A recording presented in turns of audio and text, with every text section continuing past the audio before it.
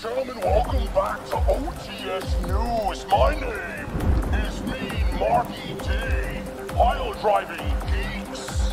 Since 1973, the biggest mark in the IWC. Tonight on Dynamite, we will hear from Brian Cage. What? It's not Brian Cage.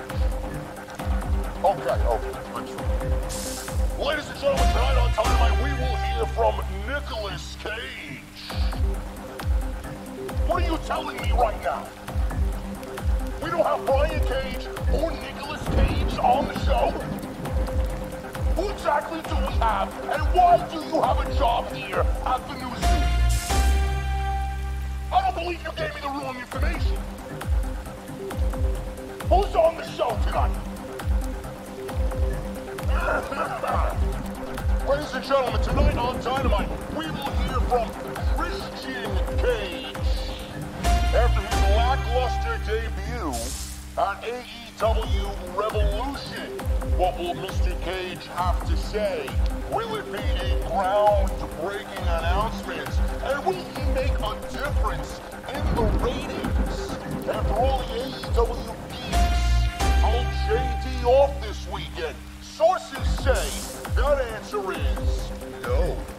Tonight's drink specials at the bar are Hangman's Whiskey Bourbon Barrel Stout, and we just got in a very rare beverage, Maxwell's Vintage Reserve #1. Ladies and gentlemen, more than likely you will not be able to afford this drink because Maxwell is better than you, and you know it.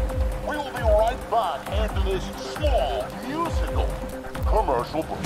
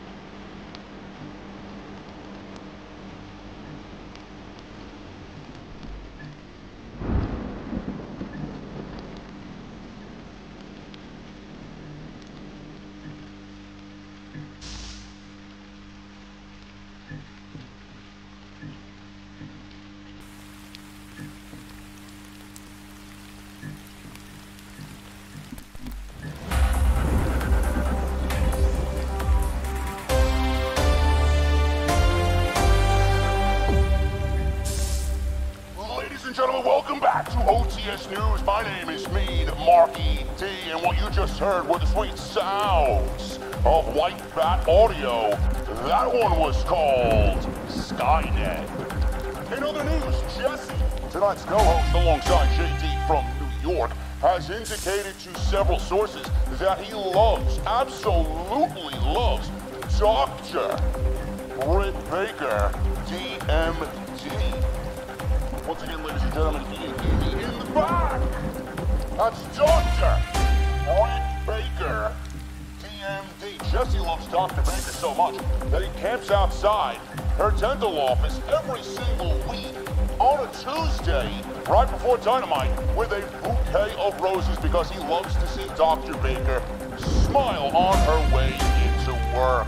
Now, this has angered one Thunder Rosa, and Thunder Rosa has reached out to JD from New York personally and says Jesse has several Fire Thunder drivers coming to him at the next wrestling convention. In other news, we have revealed Edgar Estrada does not like Jesse, and Jesse does not like Edgar Estrada. But Edgar Estrada has given us this statement, and I quote, "Jesse is a bitch."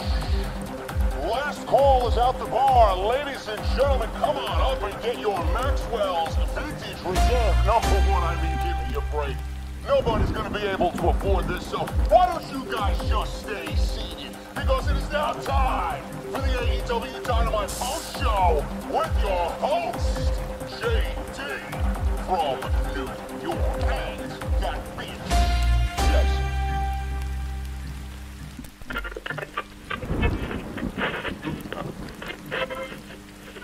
Let's see it.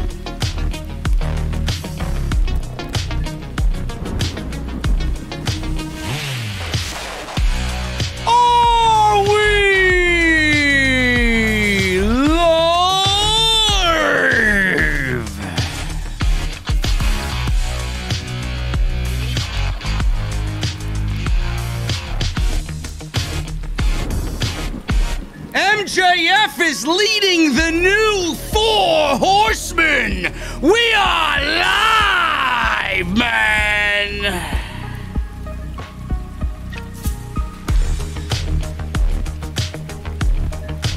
Oh my goodness, man. Up and down, left and right. This Dynamite was all over the place. AEW Revolution is in the books. How were they going to follow up? Did they do a good job? According to me, I think so, man. There's a lot to be excited about coming out of tonight's Dynamite. MJF is leading the new Horsemen. Christian is already targeting the AEW World Heavyweight title, which I can't stand. And Cody Rhodes versus Pentagon is a thing. Also, Darby Allin defends the TNT title against Scorpio Sky. And the AEW ladies are main eventing Dynamite for the first time next week. All this, plus all your Revolution news and rumors on the only show you need, the most entertaining Wednesday night entity. This is your Dynamite Post Show right here on Off the Script.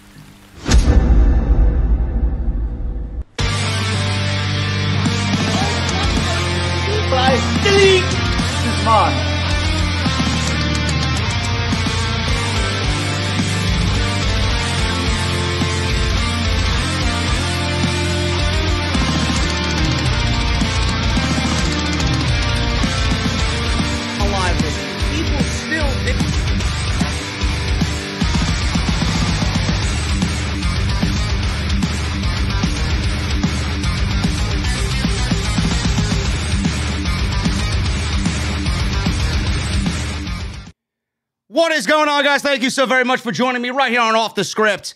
Look at me, guys. I'm a magician. 1, 2, 3. Jesse is disappearing. Look at him. There he is, man. A black screen on my end. Why? Because Edgar Estrada has paid to delete Jesse right here on the podcast, man. Unbelievable. Thank you, Edgar. Oh, there he is. Look at this shit. Oh. Man, oh, man. Edgar didn't pay enough money to delete Jesse tonight, man. I'm sorry. I'm sorry to everybody, bro. Jesse, what's going on, buddy? Nobody can hear you. Look, he deleted Jesse's sound and video. What's up, buddy?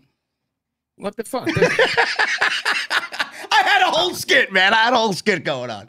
What's going on? I was gonna talk to Edgar about it, but he left the chat. He's gone. What? Fucking Edgar left, man. No. Edgar didn't leave. What are you up to here, clown? No, man. He said he had to go. He said he had stuff to do. Oh, yeah. What is he pulling? The Miz? What is he got? The shits? Nah, man. I think he's going to listen to Ryan Satin or something, man. Oh, gee. I might have to get rid of Edgar myself then. Fuck that shit.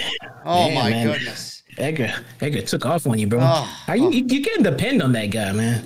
I could depend on Edgar, man. No, seriously. Man, no. Watch. If you can depend on Edgar, watch this. Edgar, give me a 1 in the chat if you can be depended on. See? Oh, man, look. I legitimately brought out heel Jesse within the first 30 seconds of the show, man. Look at that, man. Oh, my God. Edgar's not saying shit. Anyway, guys, Edgar will join us in a second, I'm sure. 300. 300 seconds. But thank you guys so very much for joining us here on the podcast, man. This is your Dynamite Post Show for March 10th, 2021. We got a lot to go over tonight, and it was a very, very newsworthy edition of Dynamite. In fact, it was actually more newsworthy, Jesse, than Revolution on Sunday, and I'm not going to waste any time. The big story going into tonight was Christian, what is Kenny Omega, and Don Callis, and Jon Moxley, Eddie Kingston. What is the excuses or the cover-up for AEW coming out of Sunday? What were they going to do to kind of rectify that dud, that botch in the death match on Sunday? But never mind that, man. I'm moving on past that. We'll talk about it at some point tonight, but we're moving on to more important things. The end of Dynamite saw Chris Jericho kick out MJF from the Inner Circle, and MJF, Jesse, has come back as the leader of the new, unofficially, for now, until we get a proper name for these guys, but we and the community are calling them the new 4 Horsemen. I know you texted me when the show went off the air, and you said, simply brilliance. This was fucking awesome. I didn't see it happening. I knew there was going to be a swerve. This was one of the things that a lot of people on this channel in the chat, even us, kind of threw out there, but they went with this route, and MJF is now the leader. He's the Ric Flair of the new 4 Horsemen, Jesse. The leader of the new 42 Horsemen stable. Listen, man, you need your teachers, you need your mentors, but MJF is going to thrive in this role. The one thing I will say about this, on top of how awesome it is, it goes to show you how Tony Khan trusts MJF with this type of role, man. Unbelievable. He's only 24 years old, and I am super excited to see where he takes these guys, because MJF, FTR, and you even got Shawn Spears. He's going to feed off all of that energy and all of that success for himself as well. This is awesome, man.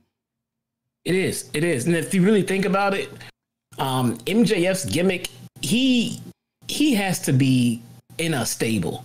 At least in a stable. Yeah. But the way his gimmick is, like, just aimed, the way it's headed, he has to be leading a stable. So it wasn't just good enough for him to just have a heavy with Wardlow, and him just being in Inner Circle wasn't good enough. That's why I had him taking over Inner Circle.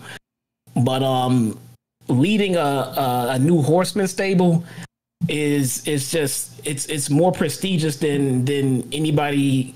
Well, I'll say some of the people here might even know. That would take this over, most mid-card titles. Yeah. I mean, because the term the 4 Horsemen is probably the most endeared stable in the history of all of pro wrestling. Well, this has more meaning than the the new NXT Women's Tag Team Championships, which is a waste of time. But I digress, Jesse. Please continue. This is an AEW podcast. I had to throw that in there, man. I'm ready to go tonight, man.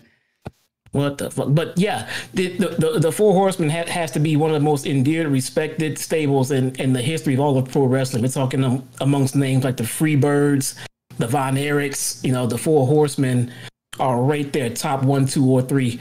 And for them to bring it back up now in 2021, love it. And the people that they entrust with it, see, people like Wardlow and Spears are in it. People like FTR are in it. They're relying on MJF to lead it, and they probably could not have made a better choice in this company.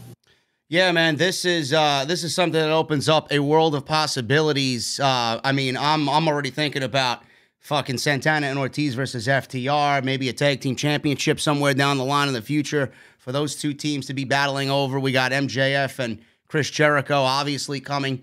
And I even, you know, me and you talked about this several times. We didn't know who was going to be in that type of match. But, man, it certainly sets up for blood and guts. If everything is opening in the United States and things are slowly starting to get back to normal and all these other states are now lifting restrictions, 25%, 50% capacity in some of these stadiums now, you could be looking at blood and guts between the Inner Circle and the new Four Horsemen here for AEW, man. How awesome would that be? Yeah. Yeah, well, you know, one would think, you know, the role that the MJF would play, you know, we don't know what role, who plays what in what role, but we can look at the cast of people in the group and we can kind of tell who's going to play what role. You know, clearly, you know, Wardlow is the heavy. Yeah. You know, MJF is going to be the leader. He's going to be the mouthpiece, you know, and then you got Tully is the brains. He's the coach, you know, he's the background and everything else. And this a stable like this is it's extremely important to guys like Cody and Tony Khan, who's a big wrestling geek himself. So they know that MJF has the star power to lead it. You know, one would think that they would normally give it to a veteran, maybe like a Jericho, to lead it, but MJF would be the younger version, the newer version of a Ric Flair. Yeah, well, you could definitely see the similarities for sure. And, you know, you mentioned veteran, Jesse. He's 24 years old, but Jesus fucking Christ, man. I mean, he carries himself like a veteran. He's only been in the business for how long? 4 years? Yeah, I think he started not that long ago, man. I mean, he's already carrying himself like a fucking 15-year seasoned veteran. He has the poise. He has the gimmick. He has the chops for it. The only thing he can improve in, and I'm saying he can improve at it because everyone can improve at it. There's not too many people who can sit back and say, I don't need to, but he can improve in the ring, and that comes with experience. It's not like he needs to improve on the fundamentals. He has the fucking fundamentals. He can actually go in a match. I'm talking about the long distance, the extreme. There's pretty much all the experience that comes with 10 years, 15 years of being a wrestler, stuff you just can't learn in a couple of years.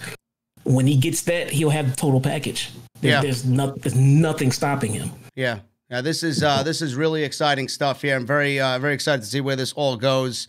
I don't know, with the attack that we've seen tonight, are you still in the mindset that Jericho's going to walk away for just a little bit after the attack? Obviously, after the attack, he's got to sell the attack. Maybe he goes away for about 2-3 weeks, maybe a month tops. Does he sell the attack and go away for a little bit like you had kind of brought up in the past before?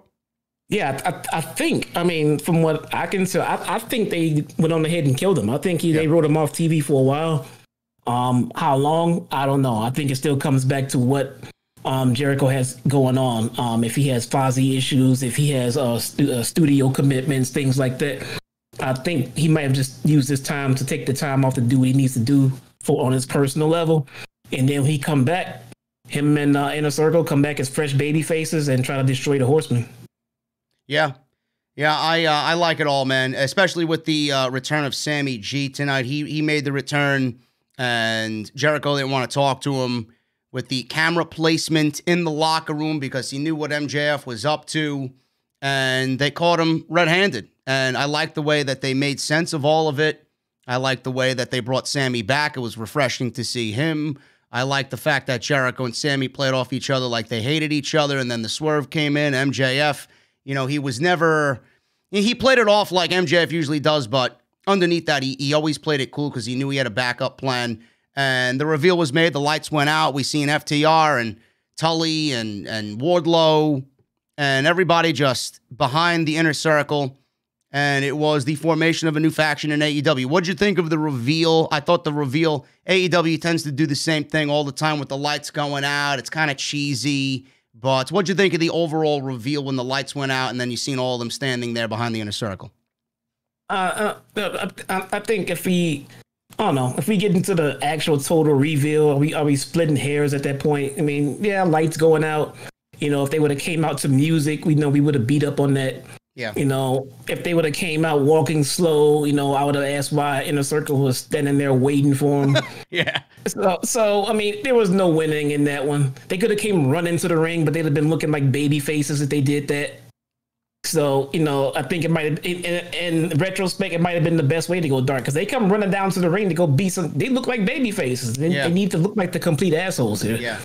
So, thinking about it now that you asked it, I guess the lights going out might have been the best thing to do. I mean, look the least stupid and came off looking dickish, which is what they wanted to do. But I just like the overall storytelling itself because they set up the story and then they set up the obvious outcome. And then it looks like they set up the swerve, which is what, I predicted. I was predicting the swerve. But then they swerved the people who thought it was going to be a swerve, and they came full circle. I liked it. It was done very well. Yeah, that's what I liked about it most, too. They swerved the people who were expecting a swerve. So it was awesome. Does this? I know we always talked about MJF and how high we are both on MJF and what he really just presents to us as far as the talent that he is, world championship material, one of the best heels in all of pro wrestling. Is this, after all this Forbidden Door stuff is open and Omega goes through this belt collector phase, which we'll talk about tonight as well, and this Impact and AEW thing is wrapping up, do you see this taking MJF to that proverbial next level? We all know he's going to get to that next level, but is this going to get him to that next level faster? That world championship caliber, oh my God, he's now ready for that AEW title. It will. I mean, I don't know about faster, but it just kind of, it kind of sets up the track that they want to put him on, as opposed to starting off the company and then putting a title on him, which was, what was looked like it was going to happen when he was in the title picture. But then they didn't. They kind of took him back a few steps, and now they're going to end up pushing them back up in this major faction. They're just laying the seeds for what they want to do. This guy is going to be on top of the company, and when he is, they want to have all their ducks in a row because he's probably going to be on top for a long time. So they don't want to look like it was pushed too fast or made no sense or wasn't deserved. They're going to put him through the ringer because he's going to have it all. Yeah. Yeah, again, the level of excitement that both of us have here is great. This is exactly what AEW needed. They needed some positive talk to come out of Dynamite tonight after everybody was just completely disappointed and just shit on AEW for the amateurish mistakes that they made at the pay-per-view on Sunday night. This was a definite step. I'm not going to say in the right direction, but a definite step to correct all the wrong that had just kind of came down on them on Sunday night. They were heading in the right direction anyway. They're not a perfect fucking company. They do things that I question quite heavily. But I think tonight was a definite step to correct whatever came out of Sunday. Yeah, I mean, look, that's what we're gonna do here. I mean, I'm not here to just try to make AEW look better when they mess up. I mean, for me, it'll be disappointing when they mess up because I want to see them, be perfect all the time, to be honest. But that can't happen. I know it, they know it, everybody knows it. So when it's just not right or not making sense, that's what we do. We'll call it out. Reluctantly, I mean, at least on my part, because I want to see them do well. But look, what I might consider mistakes might be just something that was unavoidable. And I use this same idea with WWE too. Like we don't know everything about contract negotiations, when things expire. There's a lot of behind the scenes shit that happens that may, curve creative, might make us say, well, that makes no sense. Well, maybe it would if we were backstage. So that benefit of the doubt is there. It's just WWE, you can't, that can't be the excuse week in and week out every goddamn week. That's the problem there. And here, I see things I don't like, but it doesn't happen all the time. So I'm willing to say, okay, benefit of the doubt. Let's see where they go from here. Yeah, absolutely. I agree. I agree wholeheartly with that. AEW has done right. They've done wrong. WWE has done 100% wrong, minus Roman Reigns and Apollo, Big E, whatever's going there on SmackDown there. But yeah, I totally agree with that. And I don't want to come down too hard on them because I felt like we did come down. We came down on them the way that they deserved on Sunday. They deserved it. They deserved it. I mean, and that's going to be the thing here. We're not shills. We're realists. And I take great pride in shooting from the hip. If you guys don't like that, I don't know what to tell you. But if it's bad, it's bad. If it's good, it's good. I've developed a reputation, and Jesse is with me here. He wouldn't be here if, it harmed his reputation in any way. It's just the fact that we're realists. We like what we like. We don't like what we don't like. And it's just, the way I think it should be. Yeah, I agree. Anyway, guys, I appreciate everybody being here. We got 1,600 people in the chat. Thank you so very much. Going to be a good night. Make sure you guys hit that subscribe button if you have not done so. So go and do that. Become a part of the army, the OTS family. Hit that subscribe button down below. Turn on the bell for all notifications. I would really appreciate it, guys. Hit that thumbs up as well down below. We're at almost 400 likes. The normal goal for these live streams is about 750, man. Let's try and get 750 before we get on out of here. So hit that thumbs up. Make sure you guys follow me on social media at JDfromNY206. That is Twitter and Instagram. And if you guys want to support the show, you can always do that through a variety of ways. Number one, Patreon, patreon.com/JDfromNY206. Some great perks over there. Go and check that out. Go and get your t-shirts. That is bonfire.com, the exclusive home of Off the Script. Make sure you guys go and check out all the other videos. If you missed anything from this past week, this past weekend, we got Off the Script, we got Revolution, we got Monday Night Raw. It's a big week, and we got bigger weeks still to come heading into WrestleMania. So make sure you guys go and check out everything if you missed any of the content on the channel. Links are down below. And today's podcast is brought to you by my good friends over at Dr. Squatch. DrSquatch.com. Don't be a smelly wrestling geek. Don't be a wrestling stereotype, man. Go get your Dr. Squatch. They got soaps, they got shampoos, they got conditioners, they got cologne, they got deodorant, they got toothpaste, everything you need to keep your hygiene looking better than the Raw ratings. Seriously. DrSquatch.com. You guys are going to use code SCRIPT at checkout for 20% off. That is one of the biggest deals that I give away on my channel, so make sure you guys go and check that out. DrSquatch.com. You're going to use code SCRIPT at checkout. Jesse, let's start at the top here. Before we even get into the show, I might as well talk about this now because it has everything to do with the entire entity that is AEW. AEW was targeting accounts for posting about the explosive failure that was the barbed wire death match at Revolution. AEW presented this match, obviously, if you guys watched. Sunday night in the main event, it was Moxley versus Omega. Exploding barbed wire death match. Fans didn't complain about the excessive violence. I thought it was great. In fact, it was the other way around. AEW doesn't want fans seeing footage of the ending at all. The company started issuing takedown notices immediately on Monday morning for accounts who posted video of the main event conclusion. If you took a screen grab of it, if you were there and filmed it on your iPhone or Android device and you put it on social media, everybody got a takedown notice by AEW. Several accounts in the IWC, such as Heel by Nature and others, received takedowns, and more were targeted by the company as well. We had David Bixenspan, he is a member of the IWC, commenting on this situation and found it interesting how it doesn't seem to fall in line with the company's public narrative. Weird that the super fan-friendly, all-inclusive, totally not like the evil WWE empire, happiest place on earth wrestling company was so concerned about wiping their main event off Twitter since Tony said they had storyline explanations of Kenny sucking at making bombs, end quote. AEW is using the dud conclusion from Revolution in a storyline now. That doesn't mean that they want to see people, talking shit about it or talking negatively about it. On that note, obviously, if you guys seen it, you remember it. I doubt anybody's going to have it on social media now because AEW and Tony Khan's been issuing takedowns about it.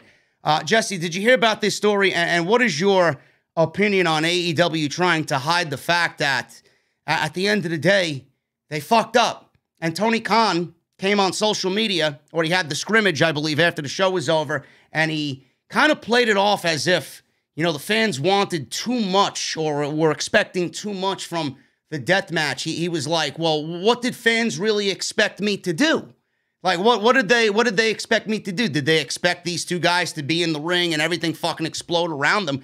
And I'm looking at this guy, I'm like, Jesus fucking Christ, boss man, shut the fuck up, man. You got to learn that when you're in front of a camera to say shit when you got to say shit, and when you don't got to say shit, keep your fucking mouth shut. This guy came off like the biggest fucking geek on social media after this show was over, trying to cover up with explanations and asking people, what did you expect about the match? What did you want me to blow everything up? If you're going to give me a death match, Jesse, if you're going to give me a death match, you better go all the fucking way with a death match. If you don't have any intention to fucking give me a true, genuine death match, then don't fucking book the match and don't put those guys in that situation, because like you said and I said, at the end of Sunday night, you and I both felt terrible for the great match that Moxley and Omega had because of this sheer stupidity. Yeah, man. It kind of sucks because they put on a phenomenal match. They did. They killed it, man. They put on a phenomenal match. And at the end of the day, nobody was talking about it. No. Not a single bit. All they ever cared was about how the ending got botched. Yep. I think it was more about, I think it was not so much about, oh man, look, it's all ruined because of the botch. I think it was more like, haha, look, AEW is not as cool as they think because this happened. You know, because the show was not bad and it was awesome wrestling and the main event was fucking great. Nobody was talking about it. No, that's the shitty thing about it, man. That everybody was talking about how fucking terribly botched that ending was, that nobody was going to be talking about the performance that both of those guys put on. And I believe, I don't know who quoted him, but Vince McMahon was quoted once saying, the only thing that people are going to remember is the end of the match. And that's exactly what happened here. I don't know if it was Jericho. I don't know if it was Meltzer or Alvarez or something along the lines, but I seen it floating around on social media, and I'm like, Jesus fucking Christ, I hate the fucking old man, but Jesus, he is correct 100%, because that's all anybody's talking about. Yeah. No, it's a little bit overkill, man, and I'm starting to feel bad for the guys now as it pertains to this match. I mean, as far as the guys who, even the ones who botched it. I mean, whoever's responsible for the actual botch. I mean, it's getting to the point where I was like, Jesus Christ, dude, mistakes happen. It's live TV. Now, don't you think if you were in Tony Khan's shoes, I mean, what do you realistically say? Obviously, he said all the wrong things on Sunday night. If I was in Tony Khan's shoes, because clearly it was a botch. Because Eddie Kingston came out, he was expecting a fucking explosion. He covered Moxley with his entire fucking body. Eddie Kingston's not the type of guy to go out there and just half-ass anything. He expected a full-on fucking explosion in this thing, and that's why he went out there and played the part that he was given, because he expected it was going to happen. I don't think Eddie Kingston would have done what he did on Sunday night if that was the fucking explosion. So it doesn't make any sense. His explanation, Khan's explanation, didn't even make fucking sense. Then he goes on this scrimmage, this post-show after the goddamn show is over, and I would have said, you know what, guys? We fucked up. There was a technical difficulty with the goddamn explosives. We're going to come back on Wednesday. We're going to give you a goddamn good show, and we're going to correct this shit. So bear with us. Technical difficulties happen, but he's over here explaining storylines. Oh, Kenny Omega built a dud bomb. Motherfucker, Kenny didn't build the fucking bomb. Shut the fuck up already. Jesus Christ. What are we, 6 years old? Shut your mouth. Just come out like a man and say, hey, we fucked up. You booked your two top stars in the main event of your pay-per-view match and left it to one of the wrestlers to take care of the explosives. Yeah. What? Yeah. What? That's his explanation. It happened. That's his explanation. Listen. This is going to go down in infamy as one of the worst endings ever. It's probably not Tony Khan's fault. It's not Moxley's fault. It's not AEW's fault. It's whoever built the fucking goddamn whatever rig around the ring. folks, this is not the only bad ending that we've ever seen in professional wrestling. I mean, all you got to do is look back at the 2019 Hell in a Cell with Bray Wyatt and Seth Rollins. I mean, a Hell in a Cell match ends in a fucking no contest. It's the same shit.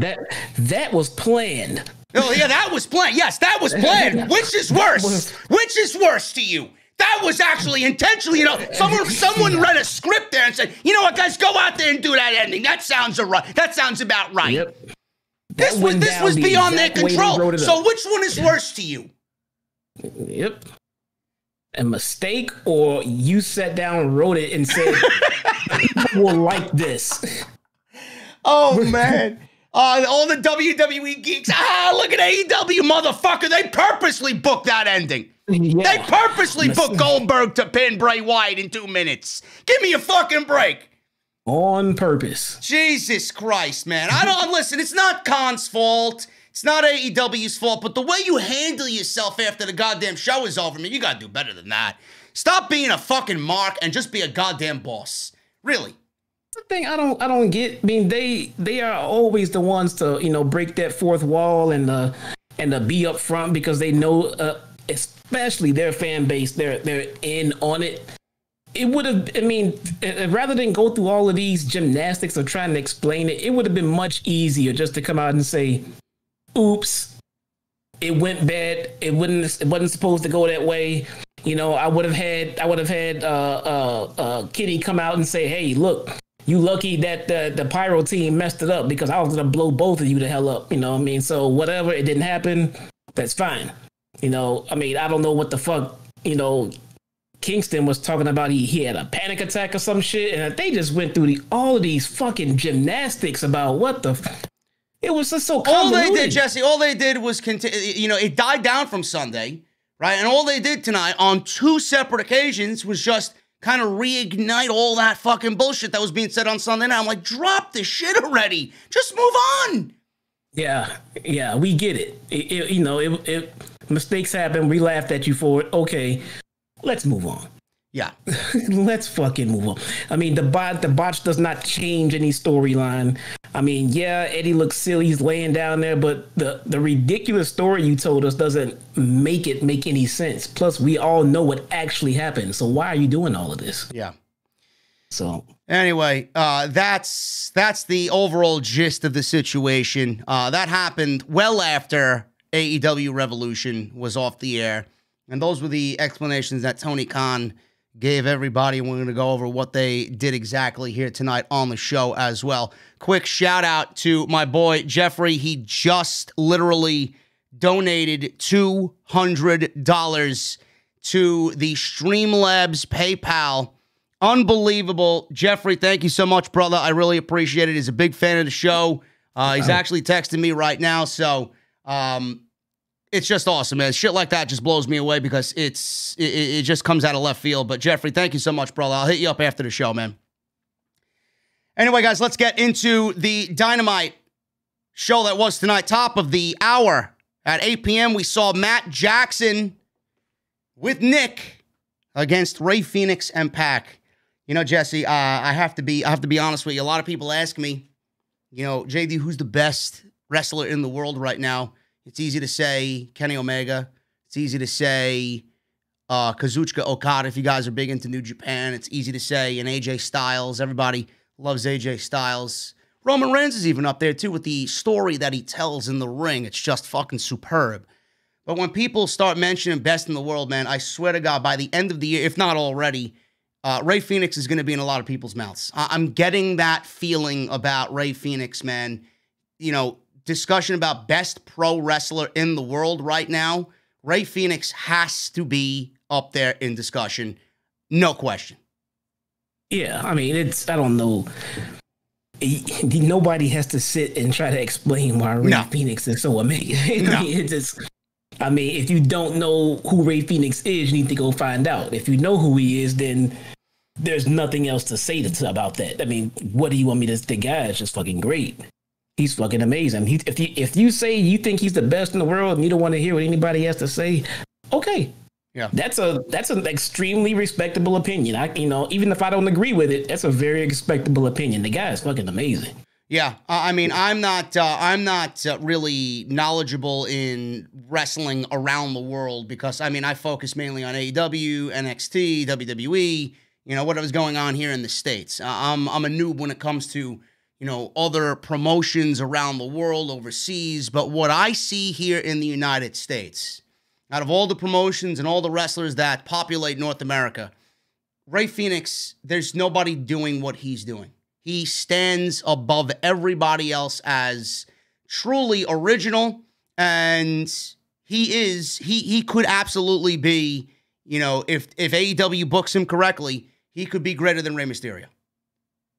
Oh, he's already better than Rey Mysterio. Well, he's I don't know if he'll ever be as, he might not have the accolades as Rey Mysterio, but yeah. I mean, I don't know if he'll be. I don't want to say he won't be as much of a household name as Rey Mysterio. How about that? But as far as in-ring work and everything else, he's far surpassed Rey Mysterio and everything. And that's not a knock on Mysterio. That's just how great Fenix is. Yeah. Yeah, it's just crazy how good he is. And listen, I'm not taking anything away from Matt Jackson either. We're praising Rey Fenix here. Matt Jackson is, a great wrestler in his own right. Both the Jackson guys are great wrestlers in their own right. But, I always wondered, and I should have asked Ortiz or Santana this when they were on Critiques and Connoisseurs. It just passed my mind because I was just enjoying the discussion with both of those guys so much. I wonder how difficult it is for guys like Matt, Nick, Ortiz, Santana, when they go into a singles match, how different it is and how they have to switch up their game wrestling singles compared to a tag team. Seems like Matt Jackson's got it down down to a T. So it's like he's not even missing Nick the way he wrestles. It's fucking great. Yeah. I mean, it is. I mean, but so he's in a match with somebody he's been in the ring with, 40,000 times. They know each other, so very true. Yeah, I mean, and that's what I put down. This match was fucking great, man. Yeah, this was really awesome. I even tweeted, this is exactly what AEW is about. This right here, this is the essence of AEW. We were about 20 minutes into this thing. I'm going to take it at the halfway point because there was just so much that happened here. But around halfway through, we got Rey catching Matt all of a sudden with a cutter. And they were both down. They were both slow to get up. Matt came back with a destroyer. Couple of sequences later, Pac gave Fenix a pep talk on the outside because Pac was there with Rey Fenix. They make up the Death Triangle. They're getting the next shot at the tag team titles. Fenix popped up. He was on the outside, beat the count by a 9. He was obviously playing possum and giving himself a breather before getting back in the ring. Matt then landed a flying elbow off the top. Very pretty looking flying elbow. Tony Schiavone even shouted out Randy Savage, calling it Randy Savage-like. Matt was upset that it only got a 2.5. He then applied a sharpshooter. Fenix went low for a drop kick. Matt moved out of the way. Fenix's feet connected with Nick at ringside, so Nick inadvertently was standing in the wrong place at the wrong time. He got missile drop kick through the ropes. Matt slid to ringside, and he seen Pac walking over to Nick, so he delivered a super kick with a thigh slap. So another fine there for Mr. Matt Jackson. Not really, but I'm just poking fun at WWE for their outlandish rules. But he got super kicked on the outside by Matt. So Fenix is in the ring. He's in the ring, and he's pointing for Matt to get in the ring. Let's do this like men. So Matt and Fenix exchange mid-ring strikes. Matt flipped out of Fenix's crazy offense, super kicked him. I believe he did a kip up and then into a enziguri, and then they both doubled down with kicks. It was crazy. Fenix kipped up, like I said, after a second super kick and then drop kick Matt. Both went down, slow to get up. It was about 15 minutes into this thing. They counted each other. Fenix ended up hitting a leaping tombstone pile driver for the win. This is awesome. And Jesse, if this is any indication about what's going to happen with this tag team title match, Jesus Christ, take my money, bro. Seriously. This is going to be awesome. Yeah, it is going to be great. I mean, two things to look for here now is, of course, now we got to get, Pac and Nick. And yeah. Hey, listen, again, a solo match between those guys, take my money. Yeah, but at the same time, I mean, we don't know, but I don't think that they're gonna have, Death Triangle win both. So they're probably going to split. So it looks like Nick's going to win. And like we talked about earlier, I mean, now that we know the winners are going to face SCU, I don't. Well, wait a minute. Well, why would you think Nick has to win? I mean, the Bucks at this point are fucking bulletproof. Like, if they lose singles matches, what difference does it make? They're ultimately going to win that match with Pac and Ray Fenix anyway, so you might as well give Pac and Ray Fenix solo wins here. They're already getting the title shot. It's not like they're beating the Young Bucks in singles matches to ultimately get the title shot. They already earned the title shot by winning the Battle Royal. It's not like some fucking bullshit WWE tag team bullshit. Let me get this straight. I need everybody to clip this. All right, clip this. All right, start right about now. Yes, champions are losing on television. I get it. You want the fucking champions to lose? Well, they already started it tonight. You want them to lose more. Listen, I don't really advocate for it. Okay, everybody knows I don't advocate for it, but when you're as bulletproof as the Bucks, I don't see a big deal. It's not as big of a deal as the Hurt Business losing. Seriously. Or the Street Profits losing to fucking Rude and Ziggler. For them to get a tag team title shot and then lose the titles. You know what I mean? Yeah. Oh, yeah. Yeah. You want champions to lose. I get it. I'm taking Listen, Edgar, get this clown out of here, man. I'm going to make you the fucking new co-host of the show, okay? Edgar Estrada is the new co-host of Off the Script on Wednesdays, okay? This fucking guy. Champions win too much on TV. You're right, man. No. I mean, but yeah, I don't see them. All right, so let me call Tony Khan. Bro, listen, boss man. Why did Matt Jackson lose tonight? He's half of the tag team champions. Why? This is his fucking problem. He already started it. The Bucks probably booked themselves this way, man. The EVPs. Well, listen. Who am I to go against creative? Hey, man. Look, the thing is, here's the thing. But the messed up part is, I put down Fenix got the win, and it was much needed. Why? Because Fenix has been losing too much. They keep saying how he has great matches. The only thing he wins are fucking his jobber matches. So he needed the win, but he's going to be a champion. So let me get this straight. You don't think Pac needs a win? The Bucks have been on TV all pandemic. Pac has been missing for about a year. You don't think he needs a win? Pac's not a champion. He's not a champion. He's not going to be a champion yet anyway. Shouldn't have booked the match. Yet anyway. Shouldn't have booked the match. I know. Listen, clown. Listen, clown. 3 weeks going into the damn match. Listen, clown. This is not what I wanted out of the paper. This is what we complained about. This. They shouldn't have won the Battle Royal. Should have been Santana and Ortiz. And when they got eliminated, I'm like, Jurassic Express got to win this thing. Jurassic Express. Again. Yo, Tony, what's going on here, bro? Tony the Tiger. The fuck you doing? And then they come the champions losing right away. One loss. I'm telling you, next week. If they have them lose again, I mean, it's just laying it out. But then do we get swerved? I mean, do the Bucks lose again, or does Nick lose next week? And then does a Dark Death Triangle win the championships? What happens next week when Moxley and Kingston wrestle the Good Brothers? Are they going to beat the Good Brothers? Yeah, probably, man. I guess that don't matter because Impact tag team champions don't matter to Tony Khan, right? They're Impact champions. Yeah, well. They're not. Moxley can't fucking lose. Yeah. Well, anyway, Moxley loses to nobody except the number one guys. If he's gonna lose, it better lose to fucking Kenny, and that's it. Listen, I don't mind it. Normally, everybody knows I hate champions losing. That happens on WWE TV all too often. This doesn't really happen on AEW TV, so I'm a little bit more understanding of it. I still hate it. Jesse's not wrong. It's not right, but they already committed themselves here. So I would assume the Bucks are bulletproof. Pac should get the win over Nick in a very, good wrestling match. And then the Bucks just get the win in a very good tag team match. And then we move on to SCU. It's not that big of a deal to me. Yeah, I mean, I'm still in the belief that the Bucks are all about putting over other tag teams. They did get a lot of pressure from, everybody about them not being the champions and not being the top of the division. So they had to make that move, get up there, and they are now still in the position to put other teams over. So, and that's what they're going to do. I'm pretty sure by the end of this Death Triangle will come out looking better than they did when they went in. Yeah, absolutely. So, Can't wait for this. Going to be good stuff between the Bucks and the Death Triangle. When that happens, we don't know yet when that will be, but it's going to happen soon, and I can't wait.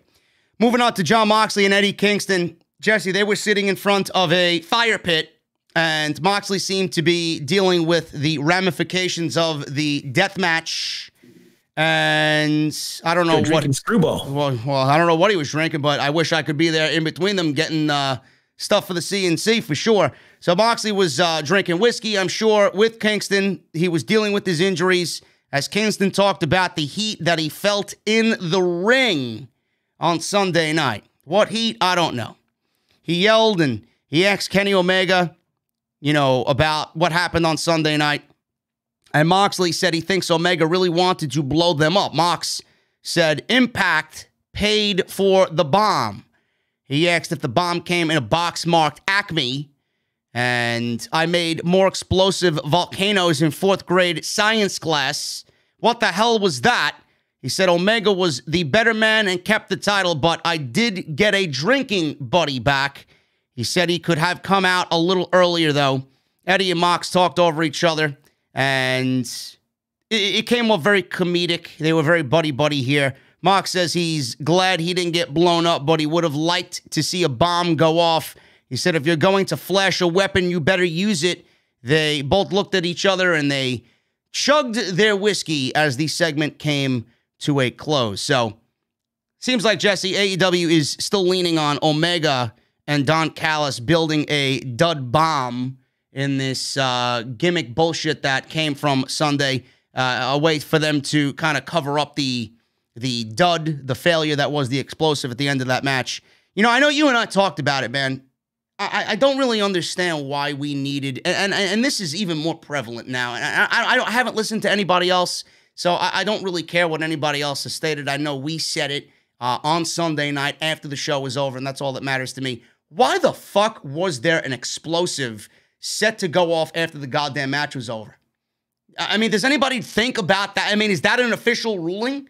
Like, why does that need to happen?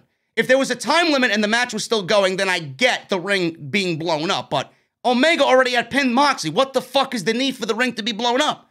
They would have saved themselves all the embarrassment in the world if they just did not do that. That was my whole logic gap deal to it. They could have saved themselves a lot of anguish.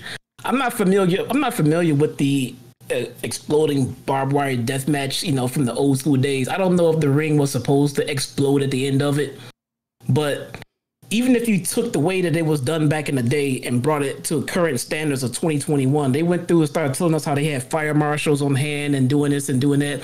I bet they didn't have fire marshals on hand back in the 80s when they did this shit. But bringing it to 2021 standards, you need to have that safety barrier in place.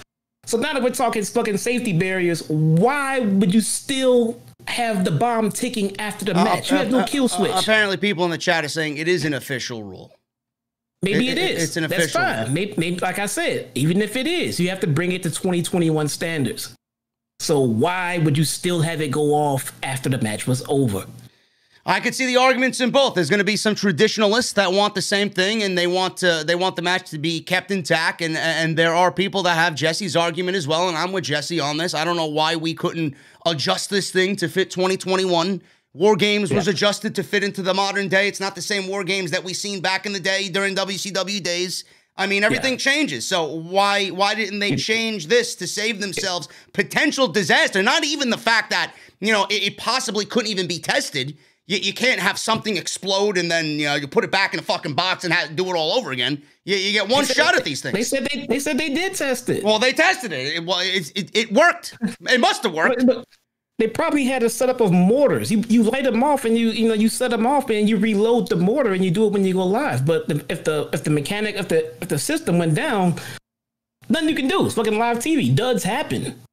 At the end of the day, it's fucking stupid. It was very stupid. It was, again, so like they say, it was a part of the old match back in. I bet they didn't have concussion doctors or cut specialists and everything, or fire department back on hand in the old days, but they had them there this time because you have to modernize it. So, well, anyway, never mind that. what do you think about Moxley and Kingston being asked or given the task to make this right? I mean, if there's anybody in the fucking company that I'm going to give a microphone to make things right, and thankfully he was a part of the fucking plan at the end. God forbid he wasn't even a part of the plan. You know, either if he wasn't a part of the plan, you know, you got Kingston out there, thankfully, to try and come up with an explanation. There's no better guy in the company to give a microphone to for people to believe in, because Eddie Kingston's just fucking great on the microphone. And then you got Jon Moxley, who I don't know who could be mad at Jon Moxley. You know, who's not going to forgive Jon Moxley in that instance? He even came out after the end of the match and, you know, bitched and complained to the crowd like, this is fucking stupid. It's fucked up. You know? Well, at the same time, to explain to me this, just how is it just out of the blue, just out of nowhere, Kingston is now 69 and Moxley, like Kenny says, and Butcher and the Blade are just hired by fucking Matt Hardy. I mean, what happened to the crew? Well, I'm not there yet. Why are you jumping ahead? Because it happened. We're talking about fucking Kingston. What happened to his family? I'm not there yet. I'm going in order over here. What are you doing, jumping ahead? Fuck, man. Don't listen to the chat. What is Edgar getting on your nerves? Who's Edgar? Yeah, exactly. Who's Edgar? Edgar's my fucking security guard, clown. Fucking mini-me security guard? Who'd you hire? Hornswoggle? What the fuck, though? Moving on. I think Moxley and Kingston were they tried. I'll give them credit. They tried. And anything that they're going to project back at us, listen, I'm gonna be willing to listen at all times. So they gave it a good effort, even though if the fans are still disappointed. Listen, you got to give them some credit for trying to make it right from Sunday night. Jesse, we got Cody Rhodes versus Seth Gargis. This was a complete fucking squash match. The match wasn't even needed. I don't know why this was happening. I think you told me the same thing. Cody wins in 1 minute, figure four leg lock. That's not even what we're here to talk about. Cody wins in 1 minute with the figure four. Shivani gets into the ring to interview Cody Rhodes, and Shivani's mic didn't work. Cody got him a replacement. Shivani asked how his shoulder is doing after Shaq threw him around last week.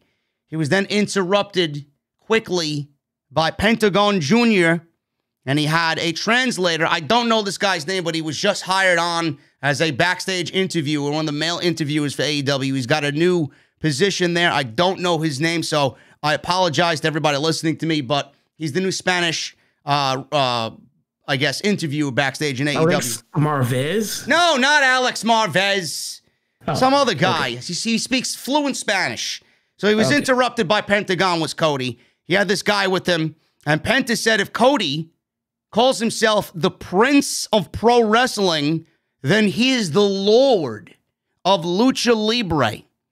And Penta said if he lost, he said at Revolution he lost, he said if it was just them one-on-one, he still would have lost. So then his translator said he's lucky he didn't focus on hurting his arm even more, to the point he wouldn't have been able to pick up his newborn baby daughter. So Cody was very angry by this. He ran out of the ring like a fucking bat out of hell. He jumped the barricade. Cody was brawling with Penta in the crowd. There was a bunch of wrestlers and officials that broke them up. This was awesome. And the one thing, Jesse, I want to pinpoint here, and I mentioned it on social media, and many agreed with me about this statement. This, to me, was excellent. Cody didn't even have to say anything because Pentagon was there with the translator, and Pentagon looked the part. He was in a suit. He had his mask on. He looked fucking legit. He legitimately looked like the fucking Lord of the Luchadors out there. But with Pentagon, you know, he was speaking broken English, and then he was translating back and forth. But when Pentagon was speaking English, he came off so much better. And he's got very broken English. You understand him, but he's got very broken English. Jesse, this came off better to me. Every time that we heard Andrade speak, it never resonated with the crowd.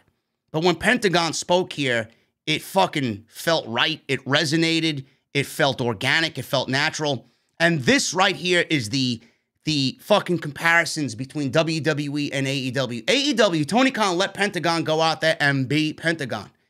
Knowing that he doesn't speak English, he's just Pentagon. And that natural charisma is just going to fucking show itself to a point where the promo is going to be like, whatever, he sounds fucking great. But when Andrade is given a script and he doesn't speak English all that well, he's got to memorize and he's got to think about these English words and translate it into Spanish and then kind of project it in English. It's so fucking terrible to a point where this is the reason why WWE promos suck. Look at what Andrade does in WWE when he was on TV. Now he's not on TV. He sounded miserable by himself. If this was Andrade in AEW, I would love to see how he projects himself like Pentagon here, man. This is the sheer difference between WWE and AEW right there. Yeah. Pentagon also has more of a name value for himself than Andrade does, too. I mean, Pentagon is a legit OG veteran amongst the indies, man. So he can bond with any mark crowd out there because they already know who he is. They know what he's about. The guy comes out and says literally the same thing every match, and the crowd eats it up like it's breakfast. So Pentagon can do no wrong amongst his fans. Andrade is still trying to get his character over, establish his position and everything else. People are still trying to understand where he's coming from. All we know is that the guy's a fucking 5-star wrestler. He is and he will be. But anything else about him, he's failed to get himself over. And maybe it could be creative. It could be his language barrier as well. But he just needed assistance. He needed somebody to push him, whether being creative or on screen, and they just stopped caring. Now, let me tell you, let me say this to you. What happens next week? The match is booked, Pentagon versus Cody. I'm very much looking forward to it. Do you get the sense that Pentagon needs that type of translator in his corner? Maybe. And Tony Khan's mentioned her before. Oh, I didn't know she was a free agent. I was waiting for her 90 days to be up. I'd love to have a word with her. Do we see Thea Trinidad on AEW television next week? Do we see her standing next to Pentagon and translating for him and become his manager on AEW television? Don't you think that now, after this segment, even looks like a better idea? That'd be perfect. Even better. She's just with the Lucha Bros. She can come out with Fenix as well. Yeah. Just put her with both of them. I mean, I like how they're doing more singles things because they can easily go into the singles division and be fantastic. But that mouthpiece is missing for the singles division, and she would be great for it. Yeah. I hope that happens. I mean, I'm pretty sure we're not the only ones that have thought of that idea. But after this segment, I think it even fits more so now. So we'll see what happens next week. The match is booked between Pentagon Jr. and Cody. Should be a hell of a match. I don't see why Cody needs to win next week. Pentagon is someone who desperately needs a win himself in this, I guess, newly reprised singles role. And it's just great to see how versatile they both are. Both are great together, but Jesus Christ, you got two legit main event guys in both Rey Fenix and Pentagon on your roster. I'm glad to see this happening. Yeah, and let me just say this, man. And I've been kind of putting it out there the last couple of weeks, but I'm just full-blown steam ahead with, I'm very tired of babyface Cody. Yeah. I'm very fucking fed up with babyface Cody, man. It just... The fact that I think he just needs to be heel really bad. I mean, because he comes off as all EVP and not wrestler. So he comes off as, well, he's booking himself into these winning situations and shit like this. He's booking himself in his ladder match. He booked himself to come back out and save the ladder match when he got booed on the way out there and shit. Listen, he's going away. He's going away. He's not going away. He's not going away. What are you talking about? When Brandy has their daughter? He's going away. Brandy's going to have that fucking baby in Gorilla, dude. He is not going away.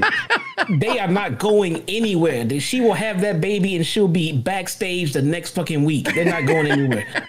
And she'll take some time off. Well, isn't he hurt? He's got to be hurt.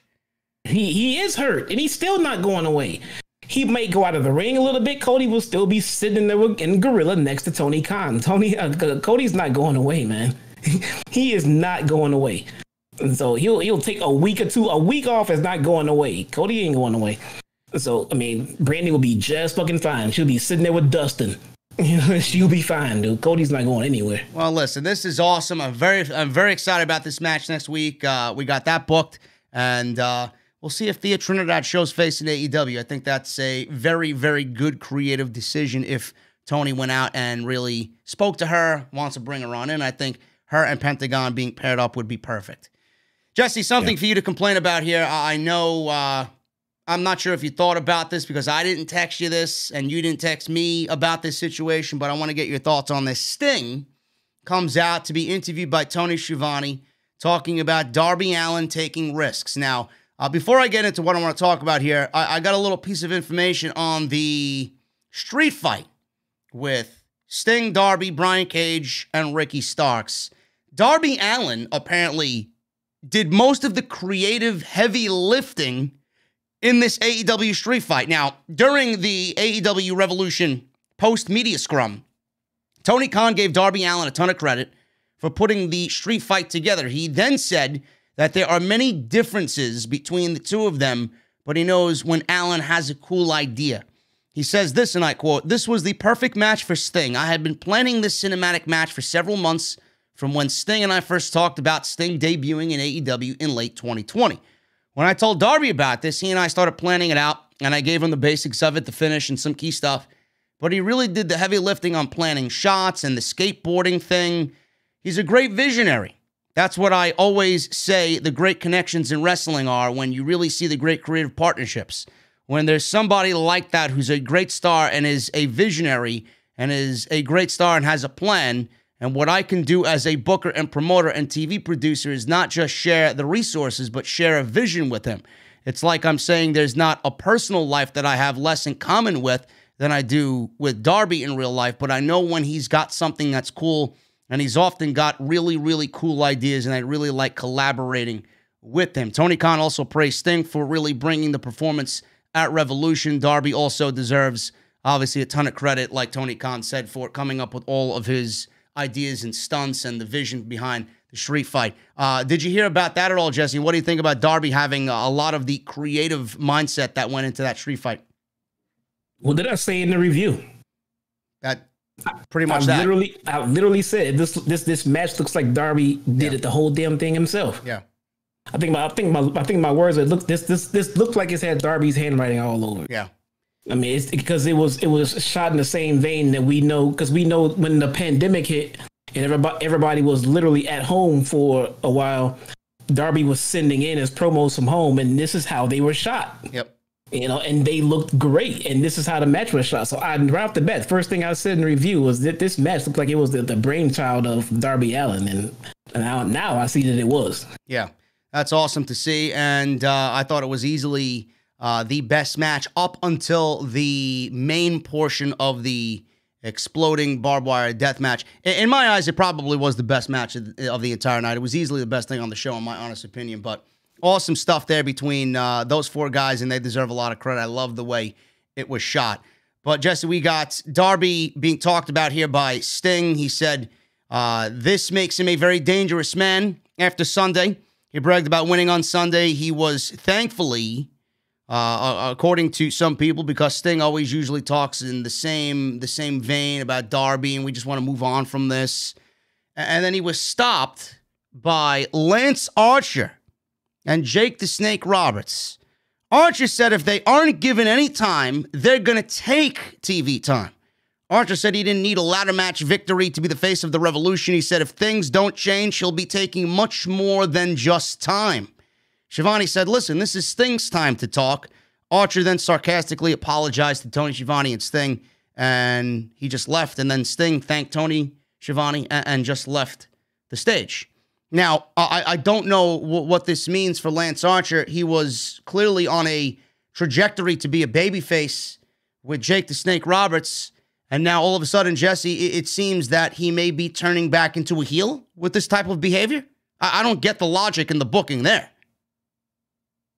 I love this part by Lance Archer, and probably just for that reason. I was getting ready to say this was not very babyface like, and I love this segment. He didn't need Jake. He came out, said what he had to say, looked Sting in the eye, and he fucking walked away. And he seemed like a little bit of a dick, and especially since he came out during Sting's time for no announced reason. This is what I was saying. I mean, Lance Archer he's not working for me as a babyface or as a tweener. He just needs to be an asshole that kills. Simple. Yeah. That's it. Yeah, we'll see, man. Listen, Lance Archer, I was getting used to Lance Archer being a babyface. He's obviously a much better heel to me because he just projects that heel behavior, and then obviously Jake meshes well with the heel behavior as well. I just I'm like you. I'm very indifferent with him being a babyface. But yeah. I don't know if this is leading to Lance versus Sting. I don't know where this goes. Clearly, we're done with the Team Taz Sting situation. Hopefully. Thank God. Hopefully. But Lance Archer here, still, we don't know what's going on here, but we will find out in the weeks to come. Lance Archer projecting some heel tendencies on Sting. Whether that leads to a match, we will find out sooner rather than later. We got the next part of the show here, man. Ethan Page, all ego. Ethan Page versus somebody that Jesse has constantly berated and put down. He said he's not that good of a performer. He said he needs to go back to the gym and start training better. Very green in the ring. Somebody that has ability, but not going to reach that level. Lee Johnson, right? You said that about Lee Johnson to me. Correct? Hello? If I don't say shit, Lee Johnson will not think that I said that shit. Listen, man. I did not say any of that shit. Oh, I didn't say it. I'm checking to see right now if Lee Johnson fucking... Listen, man, I didn't say that about Lee Johnson. Lee Johnson's my guy, man. See if I'm blocked yet. I don't know. Whatever. Come on. Well, Jesse's trying to find out if he's blocked by Lee Johnson. All Ethan Ego Page versus Lee Johnson, man. I was wanting to see this match and really kind of see what Ethan Page was about as a new signing for AEW. But thankfully, I wasn't the only one that got this sound issue with Dynamite tonight. We got an interview before the match took place with QT Marshall. And then Lee Johnson was there. Dasha interviewed them. She asked about Marshall walking out on Dustin Rhodes at Revolution. Marshall said he's human. He let the emotions get the best of him. And then we heard this noisy background. I was hearing like what looked to be a basketball game in the background. I heard the PA defense chant, and I heard some buzzer sounds going off in the back. I heard some basketball commentary going on in the back. I'm like, all right, I don't know what's going on here. And then Ethan Page made his way to the ring, and I still heard it, and I'm like, is this part of Ethan Page's intro and music? What the fuck's going on here? And then the match happened with Lee Johnson, and it did not go away. I'm like, all right, something's wrong here. So I tweeted on social media, tweeted on Twitter, and everybody blew up my Twitter. Yeah, man, I'm getting the same problem. They went to commercial break. Clearly, it was a TNT issue. We get back from commercial break. I'm still hearing the defense. I'm like, thanks for ruining the fucking match, man. TNT with an amateurish move. This is shit that should not be happening. I don't know who was behind the desk, but my God, man, you got the same shit, right? Oh yeah. Yeah, I checked Twitter too, and my God, it happened to everybody. Everybody except the people watching on Fight TV. So that's how we knew it was a TNT issue. And then Tony Khan came out and confirmed it himself. Was there a basketball game on TBS? No. Yeah, I'm sure there was a game on somewhere. Well, somebody was playing something into the fucking microphone. I don't know what the hell was going on. Yeah. Anyway, sure. It legitimately ruined the match. I swear to God, I was thinking about switching over to NXT because I couldn't take it anymore. But Ethan Page wins with his ego's edge. It's his version of the Razor's Edge. Page wins in 8 minutes. I'm not really feeling Ethan Page yet. There's nothing about him that really sticks out. I'm just Thank God. Thought it was just me. No, he's missing something. I don't know, man. I'm just so used to him being with Josh Alexander in the North. I mean, the North is fucking awesome. They gelled so great. Listen, they could both be singles guys. I don't want to take that away from them, but I mean, I hope to God that when Josh Alexander's done with Impact, that he comes on over and we get the reformation of the North. Some guys are just better in tag teams. And I just feel like that's going to be the same way with Ethan Page. I'm not familiar with him, and I mean, but I can sense and see the hype around him. So my take on it is he'll be fine in time. He just gotta get his feet wet, settle in, find out what he's gonna do here. He'll be fine. I saw somebody ask if Kevin Dunn was in TNT production. Kevin Dunn would never stand for a botch like that. Oh my God, crazy? Man! You can't. I don't think Kevin Dunn is even capable of a fucking botch like that. Holy you shit! On Kevin Dunn, all you. Everybody can rip on Kevin Dunn all they want. Kevin Dunn is the best in the fucking business. What he does. These amateurs over in AEW. W stands for wood. Kevin Dunn would have went fucking batshit crazy back there. This shit happened. He been kicking down fucking doors, knocking over the fucking production truck. That shit don't happen on his watch. Hey, listen, man, if that was Vince McMahon, somebody would have been fucking fired the second that shit went off. Oh my God, man. This guy was upset with a fucking Adam Pearce microphone going out, man. Can you imagine that? You fucking nuts, that guy, man. Well, listen, it's not even, listen, I'm not shitting on AEW for it. It's not it's not Tony Khan's fault. It's not AEW's fault. It's clearly a TNT issue. But this is the clear separation between the production quality of WWE and AEW. WWE is top notch. I think they're too good, to a point where it looks fucking fake. But this is the difference between the production and the two. It just comes off as amateurish on AEW's part. Yeah, I've always said that for years, and it kind of sucks to have to watch a company that just drives you fucking nuts creatively. But then have to put them over when they do something right. Nobody does promo packages, documentaries. Nobody does this shit better than Kevin Dunn's team over in WWE. Nobody. Page wins in 8 minutes, and we will clearly be seeing more of Ethan Page, all ego Ethan Page. Alex Marvez stood outside. It looks like it was outside the Jacksonville Stadium there with Adam Hangman Page. He asked Page what he's doing with the money he won at Revolution, Matt Hardy's money.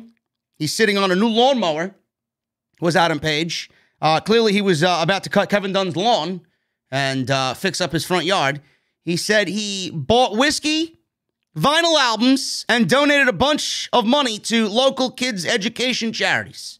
So the Dark Order then showed up, and obviously Johnny Hungy there asked for a ride. He's like, can we get on? Can we get on? Give us a ride. And then he obviously sat shotgun there with Page, and all the rest of the Dark Order kind of jumped on the lawnmower. They almost tipped this fucking thing over. Then Alan Angels wanted to get on, and the Dark Order said, no, there's no room here. There's a weight limit. There's a weight capacity here. They drove off without him. He waved goodbye, but he was left in the dust. Poor Alan Angels there. So Page, does he still fit in the Dark Order, Jesse, or is this just going to be a lingering thing? And I know, I talked about him. Maybe he's leading the new Four Horsemen. Maybe he fits into there. You still see him in the Dark Order. It almost makes too much sense now. Yeah. I mean, it made sense to just do it a while ago, but now they've just been sitting around playing footsies with each other. Now it looks like we need to get a swerve or something like that. Because now him just showing up, right now it feels like he's already in. Yeah. It feels like he's already in. There's no animosity. There's no tension. He's not tired of them. He's not trying to get away from them. He's on BTE in their little room every week. He's a part of them at this point for all intents and purposes. So, yeah, now I'm expecting some kind of a turn on someone's part, whether it be the Dark Orders or Hangman's. I don't know. Yeah. We'll see, man. Page seems to be, to me, still floating in that mid card, not really relevant, but everybody's going to see their time in the sun. This is just his bench time. He's doing whatever he's got to do to remain on television, but he will be where we expect him to be, at the end of the year, I'm presuming, or early 2022. Yeah. Next, we got the big story of the night here, minus the Pentagon Cody stuff and obviously the Jericho stuff, which we'll talk about at the end with MJF. This was the other big story here. Christian Cage, and he was about to come out onto the stage to speak with Tony Schiavone. Schiavone really hyped him up. He's one of the greatest competitors of all time. I don't know if I'd go that far, but he's a good hand. Christian Cage is. Schiavone was then interrupted by Omega's women, the cleaner women. And Schiavone asked if they're a part of Christian's entrance. No, clown. Obviously, you've seen the cleaner women before. Oh, are they a part of Christian's entrance? Unless Christian Cage is fucking sweeping his WWE contract up. I don't know what the fuck he's doing out there with ladies, with brooms. So Schiavone acted like a dummy. And Omega then comes out smiling with the world title. stealing Christian's spotlight. Don Callis and the Good Brothers are there. They joined Omega on the stage. They head to the ring. Callis takes the microphone. He apologized and said that they won't get to hear from the brand new signee in AEW. We call the shots around here and we take what we want, then we take a little more, he said. He said he is standing next to the greatest wrestler who has ever lived and the new king of the deathmatch, Kenny Omega. So Callis then says on Sunday, it all went according to plan. Omega said, maybe not everything, Mr. Callis. Callis says, oh, you must be talking about the explosion not heard around the world. He said they've taken a lot of heat in recent days. A lot of heat, he says. The wrong kind of heat, I would say. By the company and by the fans for the Sparkler show. He said he will neither confirm nor deny that they had anything to do with it. But they will confirm that it made them happy to take away what they wanted. He said, Tony Khan likes to make great memories. He said they took that away on Sunday. They took away Moxley's chance to die a hero or Kingston's star-making heroic moment. He said it was a win-win situation for them. He said if the explosives went off, Moxley would have been gone and Kingston would have been maimed. But if the ring didn't blow up, they win even bigger because Moxley and Kingston look like a pair of idiots and we walk out with the world title. And then they ended up bragging about winning. So, again, Jesse, I'm going to stop here. They spent overly too much time talking about the failure that was the Dud explosion on Sunday night. I got what Kingston and Moxley said earlier. You know, Don Callis obviously is explaining his side of it in his sniveling heel prick way. But I think at this point, and I know you agree, it was a little too much. And it even further put the exclamation point on it all. Like, just fucking move on already, man. You're just making yourselves look like a bunch of idiots. Really. It is. It just seems like it's just you just want it to go away. All they had to say was, listen, it didn't go like we wanted. We're going to move on and we're going to fucking come up with the next idea or the next plan. Yeah, it feels like they'll be coming out here next week still trying to. And also, we forgot about this part where it had some shoddy thing. Look, it didn't go the way you wanted. No. That's it. No, of all the fucking fan bases, you got the AEW fan base. They're not idiots. They know it. The fans know that they're not idiots. Like, you should not be having this much time to explain something that clearly was a fuck up. The fans are not going to buy into your bullshit, man. These are the smartest marks on the planet watching this product. They know. Yeah. We know you messed up. It's fine. You know, nobody's going to crucify you for making a mistake. You know, whoever made the mistake. But geez, man, these excuses are so convoluted. They just make no sense. Now, come on. So Omega standing there, he said he got goosebumps thinking about seeing Moxley vaporized in the middle of the ring and the fact that he never had to see him again. He said it was just as sweet to have the everlasting memory of him leaving in the middle of the ring looking like a loser. He said they didn't account for Kingston, his childhood friend, dry humping him as sparklers were shot off. Kingston then came out to the ring. Yet enough of this bullshit from Callis and Omega. Callis was then digging into Eddie Kingston, said he had him on Impact Wrestling working for him because he saw his talent and potential. He said Kingston, though, always finds a way to screw things up when things are looking up for him. He said he had a moment in his grasp on Sunday, did Kingston, and we took it away. So Callis and everybody there, Omega and the Good Brothers, you know, they were all concerned for him. They said they were giving him to the count of 10. If you don't leave the ring, we're going to kick your ass. So we got the big countdown clock, like we seen at the pay-per-view with the fucking annoying buzzer and the sound effect going off, the horn, the siren, whatever the fuck it was. So we had to see that all over again. Another visual that we should be forgetting about, but it's there on Dynamite again. So we got that counting down, and Omega and Callis, they fell down jokingly in the middle of the ring. The clock went to 0. So Callis jumps on Omega, imitating Kingston jumping on Moxley Sunday. And Omega with the microphone is screaming, 69 me, Don! 69 me! Did I blow up yet? I'm almost passed out! So we got Kenny Omega on live television telling Don Callis to 69 him. You need to make that a t-shirt right fucking now. Are you kidding me? I swear, by the time you said this, it's probably a fucking t-shirt. Tomorrow morning, I guarantee you, it'll be on AEW shop. 69 me, Don, he says. So Omega says he doesn't have the guts, he gets in Kingston's face, to punch me in the face. I'll even give you the first one free. So obviously Kingston looked into the camera, shrugged his shoulders, punched him right in the fucking face. Omega went down, and obviously there was a big brawl between these guys. Moxley ran out for the save, and they were brawling all around ringside. Christian's music played, and he walks out to the stage. He looked around. He's looking for the one fucking fan that gives a shit about him being in AEW. Christian Cage. So he gets into the ring. He eyed Omega. Excalibur's hyping this up. He says, "Can you believe Christian Cage and Kenny Omega are on your screen?" No, Excalibur, I don't. I don't give a shit. They had to stare down in the middle of the ring, and they exchanged some words off microphone. Omega offered a handshake sarcastically, and then he went for a punch. Christian ducked, set up for the unprettier.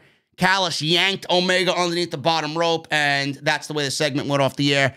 Even we had Mr. Christian Cage pick up the AEW title, teasing a fucking program already with Omega, and he hasn't even had a match yet in AEW. Now, this is where it's going to get interesting, folks. This shit sucks. And I'm going to tell you why. Because it happened in AEW. Everybody's expecting, oh, JD's not going to shit on this.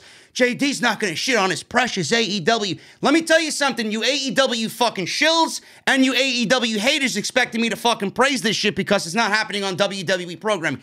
This shit sucks. This is protocol. WWE booking 101.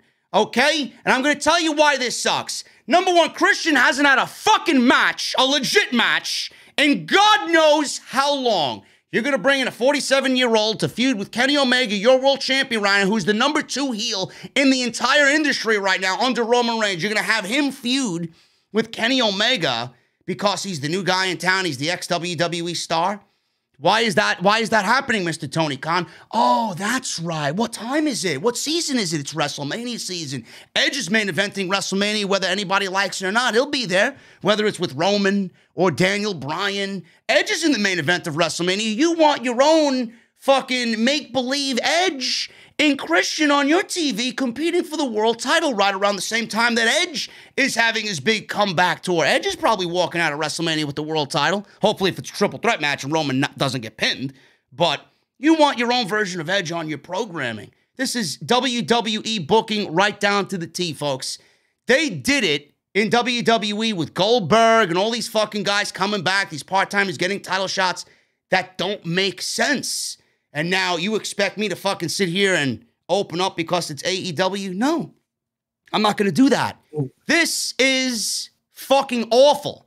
And people were telling me, hey, man, it's only going to be a one-off. Hey, man, Christian's not going to win the championship. I don't give a fuck if Christian's going to win the championship or just have a match with Omega and lose. He doesn't need it. And I don't think Omega needs anybody to put him over either. People would tell me, oh, this is just to enhance Kenny Omega even further as a heel. Let me tell you something, you fucking geeks. Listen. Let me tell you something, you fucking geeks. This guy is about to win the Impact World Championship and take another company's world title to AEW. He doesn't need Christian to put him over. No. He's going to have a whole fucking company coming after him. He's got how many guys on that roster want to get that title back in the honor of Impact Wrestling? You want, and you think Christian Cage is going to put over Omega even more? What are you, fucking mental? This is WWE happening on Wednesday night. How could you be okay with that?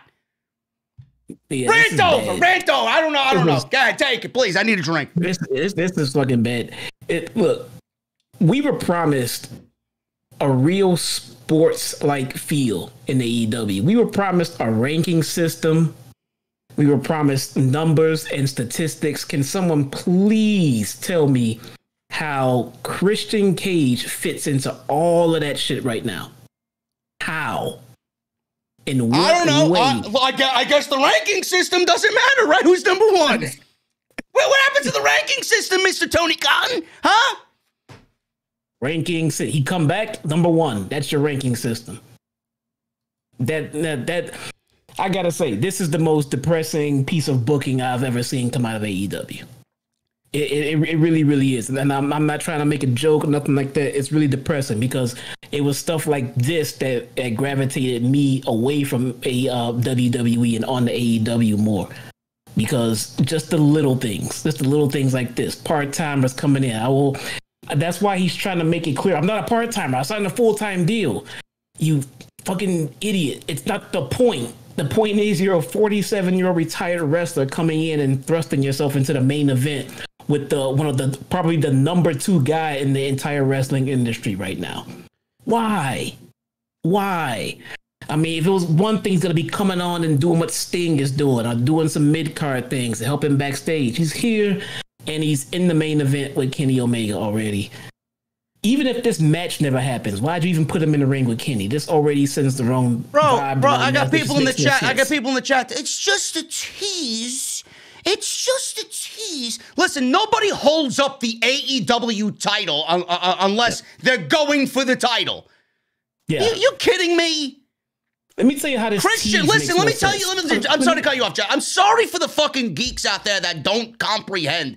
Christian is only here because he can't be Edge in WWE. He was never going to get this type of spotlight there. Edge is over there doing what Christian wants to do. He can't do that with Edge there, so he went to AEW. What don't you grasp?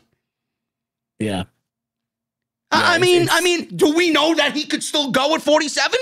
I mean, you want to put him in the ring with the fucking best wrestler on the planet. You want to throw him right into the fire? Couldn't start him off with somebody on the lower of the spectrum here? No. Let me tell you how even a tease, even if this was just a tease, how it still made no sense. Because if you thrust him here and put him in a match right away, clearly that part makes no sense. So you tease it. Why? Because you're going to build him up from the bottom? Fine. Say you build Christian Cage up from the bottom. You're going to build this guy up from the bottom and get him all the way to Kenny. How many guys, younger guys, who deserve it more than you just jump over? How many? Because you have a shit ton of talent who could be in a main event role. In 6 months, give me 6 months. I can take a good 85% of the guys in that locker room and make them into a Kenny Omega opponent. But you're going to do it with Christian. Bro, not even look at the entire Impact roster. He's going to beat either Rich Swann or Moose at their next pay-per-view for the world title. He's going to be 2 world champions. I mean, look at the fucking wrestlers that he's got over there to wrestle. Yes. Another rematch with Moose. I'd like to see that on AEW television. Sami Callihan, fucking take my money. You talk about death match. Jesus fucking Sami Callihan could main event any show in any promotion on any day of the week.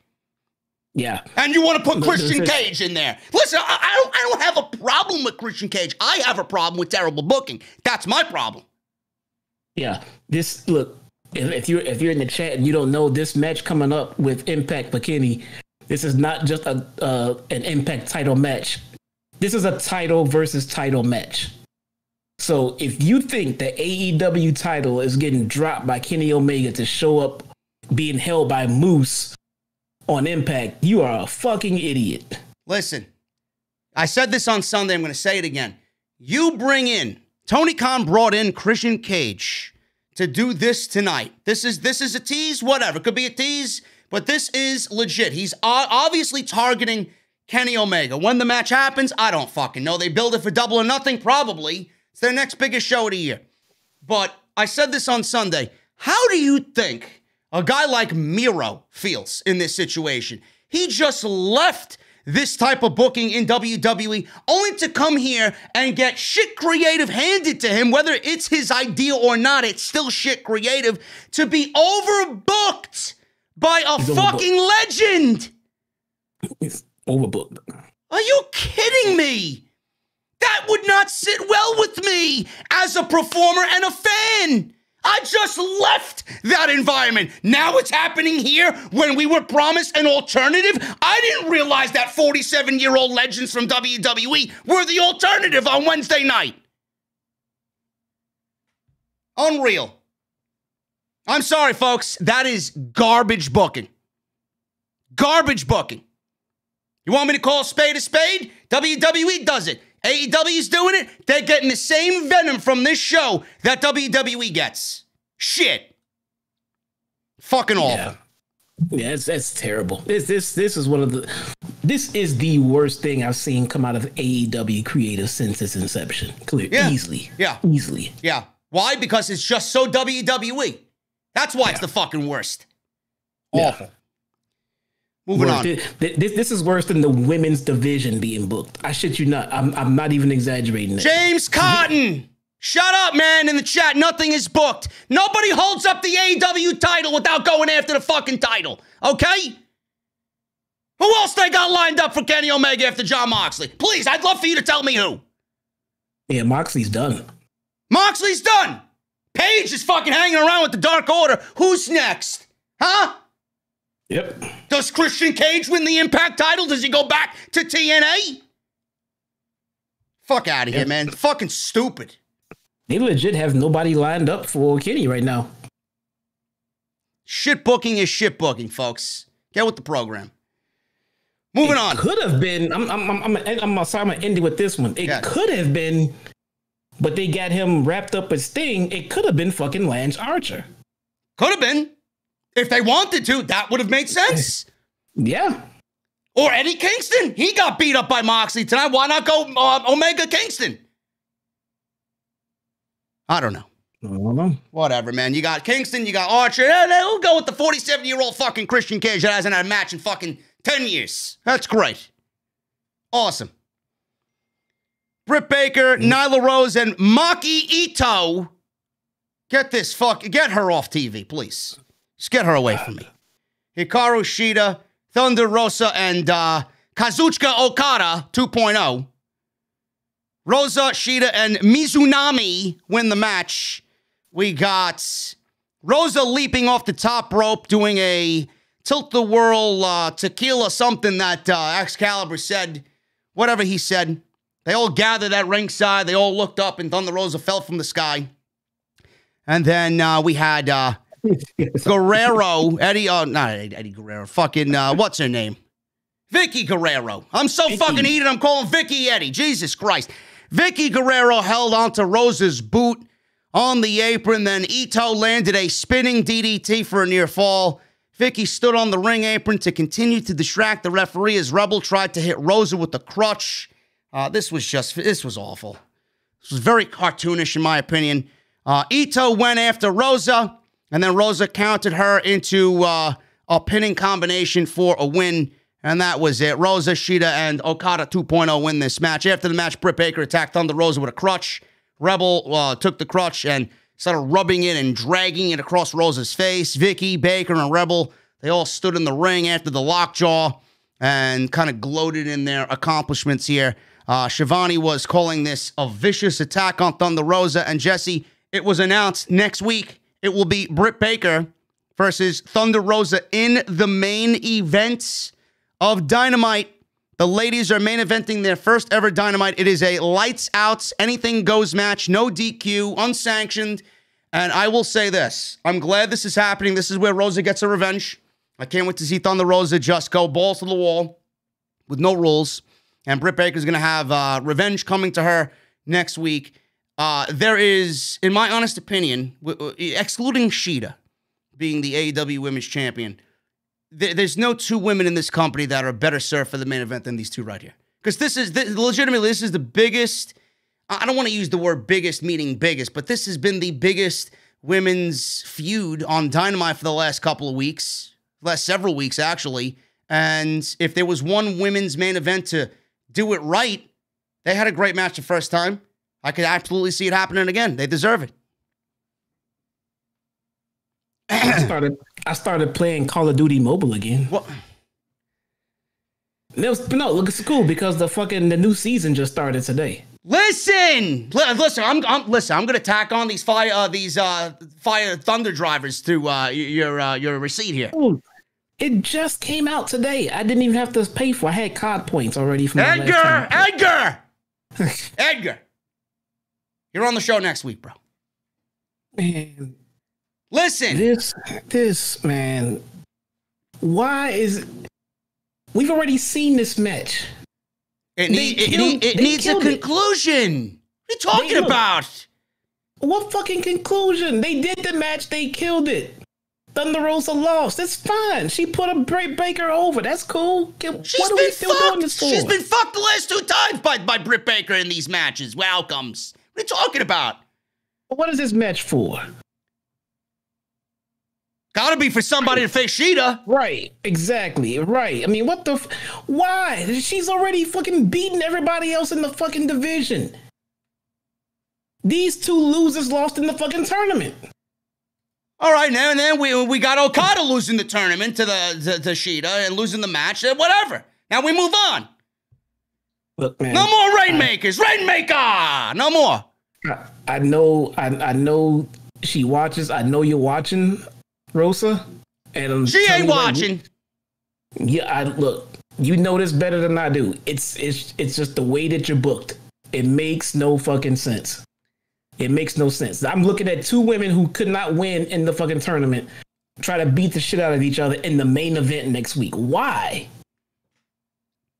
Who's the fucking champion? Why is this a title match in the main event? The first women's match, the main event Dynamite, wasn't even for the fucking title. This makes no sense, man. Listen, man, I don't know. It could be internal politics. I don't know. But it's a lights out, no anything goes, no DQ match. And now they have the pressure of reliving last time's magic. They have to redo another fucking great match like they did last time. And it'll happen because you could hide Miss Baker's inability in certain areas, and then now you could let Thunder Rosa really lead in a more brutal fashion. And Britt Baker, she doesn't have to rely on chain wrestling or a fucking sling blade or a super kick or whatever the fuck she's learning from Bebe, right? She could just swing a kendo stick or swing a steel chair, pull out some thumbtacks, fucking throw her over the barricade, slam her into a fucking crate or something. I don't know. See this. Who won the first match? Who won the first match? Britt Baker did. Who's been getting their ass kicked since then? Thunder Rosa. Now, who wins this next match? Thunder Rosa. 50-50 booking. This makes no fucking sense. What are you talking? It's not 50-50, but you know math, clown? Thunder Rosa lost twice to Britt Baker. Now she's going to get twice. Okay, now this is a type of match where if she wins, it's going to constitute almost like, okay, a big blow-off, 2 wins. This is their second match. No, they've had 2 matches already. I remember 1. Or maybe I'm mistaken. Maybe it was 1 match and an attack. And I remember 1. I don't remember. Whatever. One match. Whatever. Who gives? They had one match. I'm pretty sure they had 1 match, and Britt Baker won. Fine. Britt Baker's been kicking Rosa's ass. Okay, now they're gonna have another match. So now either Thunder Rosa has to lose fucking twice to Britt Baker or 50-50 booking. Okay, I don't see the problem here. Thunder Rosa's been on the receiving end of Britt Baker for months now. This is the guy that wants champions to lose now all of a sudden, too. Listen, I don't like 50-50 booking. This match makes no sense, man. It makes no sense, especially in the main event spot. It makes no sense. The only way I can see this making sense to be in the main event spot, and especially since it's a no DQ match, somebody better be coming out and killing both of these women. I don't know, man. Listen, turn around this whole women's division at the same time. Who's gonna come out? Who's gonna come out? You got Maki Ithoi come out and fucking start singing Japanese pop tunes. Who's gonna come out? Who's gonna come out? They need somebody to fucking come out. You're gonna have Ryu Mizunami come out there and fucking start searching for Pokemon. Well, who's gonna come out? I need a AJ Lee. I need Tessa Blanchard. Yeah, exactly. Yeah. I need something. This match is not gonna end. Michael Reed in the chat says this is their 3rd match. I was right, clown. Why? Because Michael said so? Fuck you and him. Who is this guy? Michael Reed in the chat. This is their 3rd match. I knew there was a 3rd match. So what? Do you remember the other one? Well, I know Britt Baker getting the best of her. That's what I remember. Britt Baker won 2 already. I saw you in the chat. Get the fuck out, clown. You argue like two little schoolgirls. Yeah, I saw you benched in my fucking chat by my hand personally. Get the fuck out. Reading these fucking guys. Listen, it's going to be a great match at the end of it. And that's it. We'll talk about it if it makes sense after the match next week. It might. This is so lame. Private Party. They were there with Matt Hardy. They consoled Matt Hardy, who was very down about losing money at Revolution. He was at the bar, which is where I usually like to be when Monday Night Raw is on the airwaves. But if I drank, I'd fall asleep at the 8:30 hour. Hardy said he's been reflecting a lot the past few days, and he needs to bring in more money. Private Party agreed that more money needs to be had here. Hardy clarified, I need to bring in more money for me. Hardy says he's someone that has more than enough money to sustain their business through April 1st. Whatever happens after that, I don't know. So he's adding to his empire. He said he signed a new unit. Now, before I reveal who this new unit was, he said that they got a big money deal with AEW. So big that they won't even notice his cut. Now, like a dummy, I was expecting somebody new. I was expecting somebody like the Authors of Pain to show up. Or somebody that we haven't seen in a while. But it was Butcher, Blade, and the Bunny. Private Party were confused. And they said Hardy said all four of them are going to destroy their opponents on Elevation on Monday, the debut episode, and then they will destroy the Dark Order. So, Jesse, we got Butcher, Bunny, and Blade now with Matt Hardy. Seems like they don't know where they need to be. Once they're with Eddie Kingston, now they're back with the Bunny, now they're with Matt Hardy. What's going on here? Well, we can talk about Eddie Kingston now. That was way back in the beginning of the show. What about Eddie Kingston? He said we couldn't talk about Butcher and Blade yet because we hadn't gotten to that part. Well, I'm giving you the fucking time to talk about it. Well, what's going on here? Nah, I don't want to talk about it now. All right, well, then we'll move on to Darby Allin and Scorpio Sky. Apparently, you don't care about Butcher and Blade. Oh, what the fuck, man? They had Butcher and Blade all fucking worked out. They got them Alley back and they hooked them up with Kingston. Now they're running around here giving money to Matt Hardy. What the fuck, man? What is this? How did we get here? Oh. How'd we get here, man? I got fucking Jeffrey over here giving me how many donations you got here tonight, man? I don't even know, man. I gotta check my fucking PayPal. Take the fucking segment over, Jesse. Why are they with Matt Hardy? I have no idea. There's been no tease to it on BTE, no hint of it anywhere. Kingston and Butcher and Blade and Kingston's family were all perfectly fine until Kingston started 69 and Moxley and Butcher and Blade started hanging out with Matt Hardy. So I have no idea how this happened. Zero.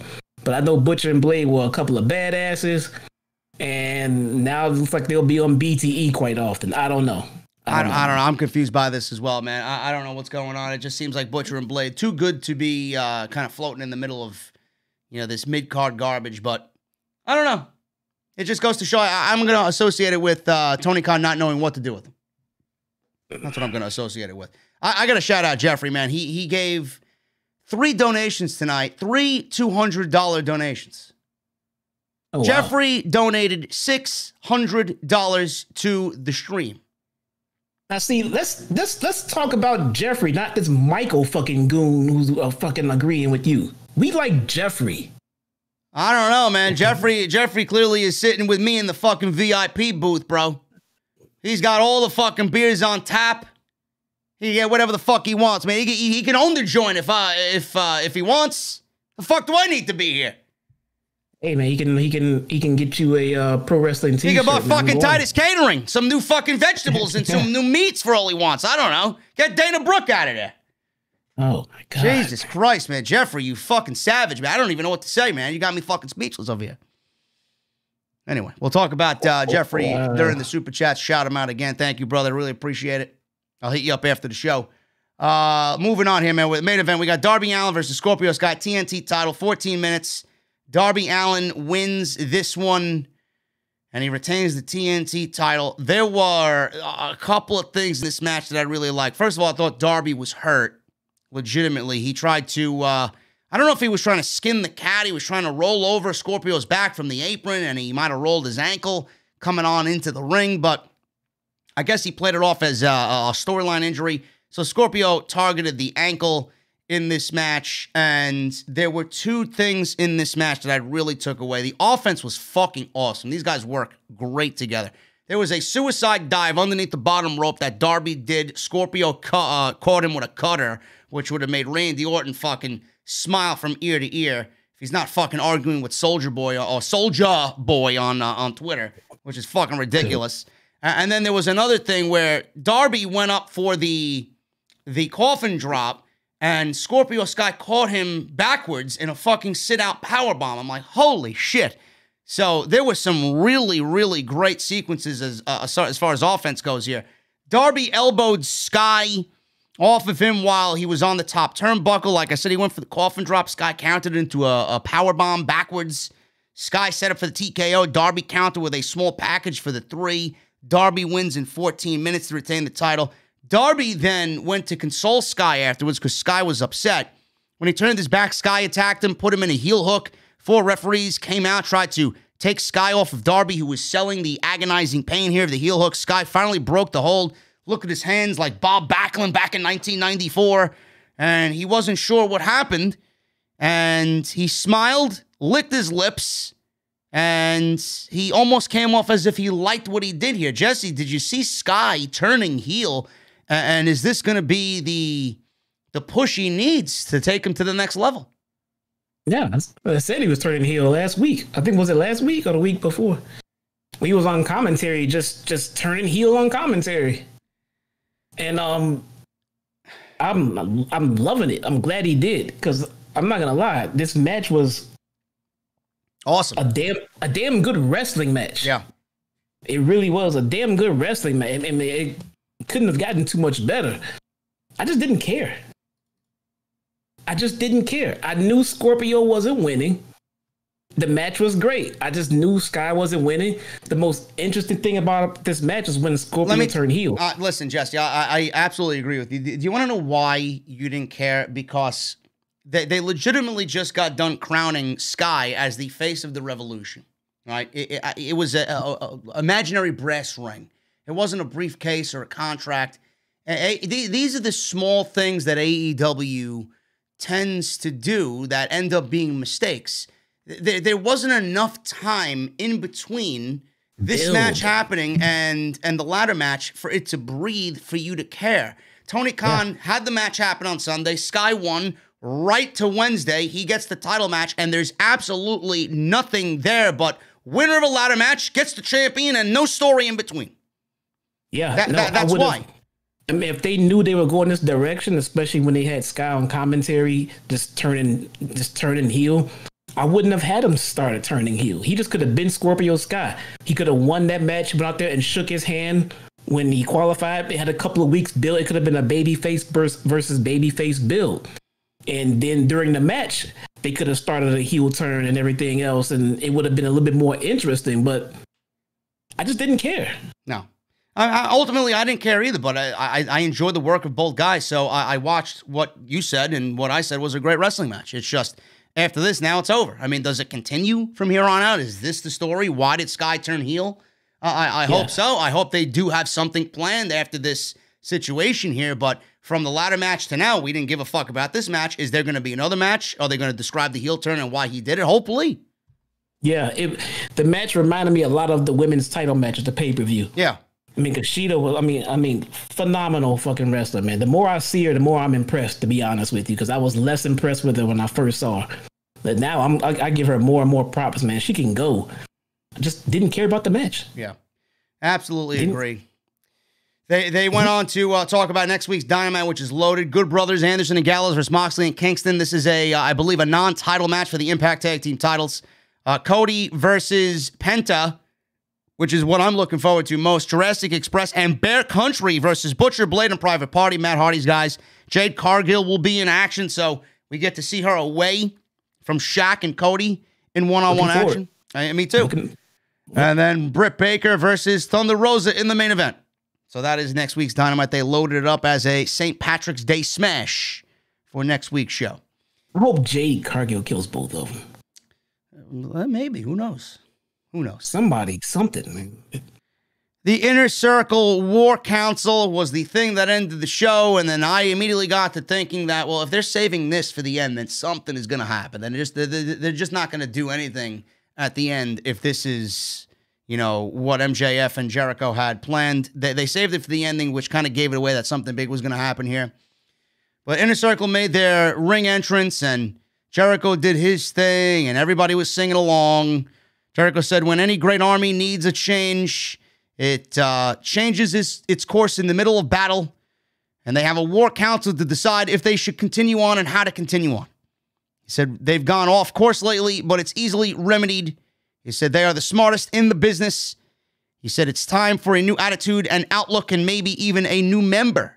MJF said, with all due respect, Chris, he doesn't think that they need a new member. He said, instead, it might be time to let someone go. Out comes Sammy Guevara. Nice to see him. He looked fresh and relaxed. Lots of, gum chewing by Sammy. He was chewing his gum pretty prominently here. But he had something to say. He went home. He was hanging out with his mom. Is that what he did? He defended the BTE title against his mom. Oh, Jesus Christ. Have you seen Sammy Guevara's mom?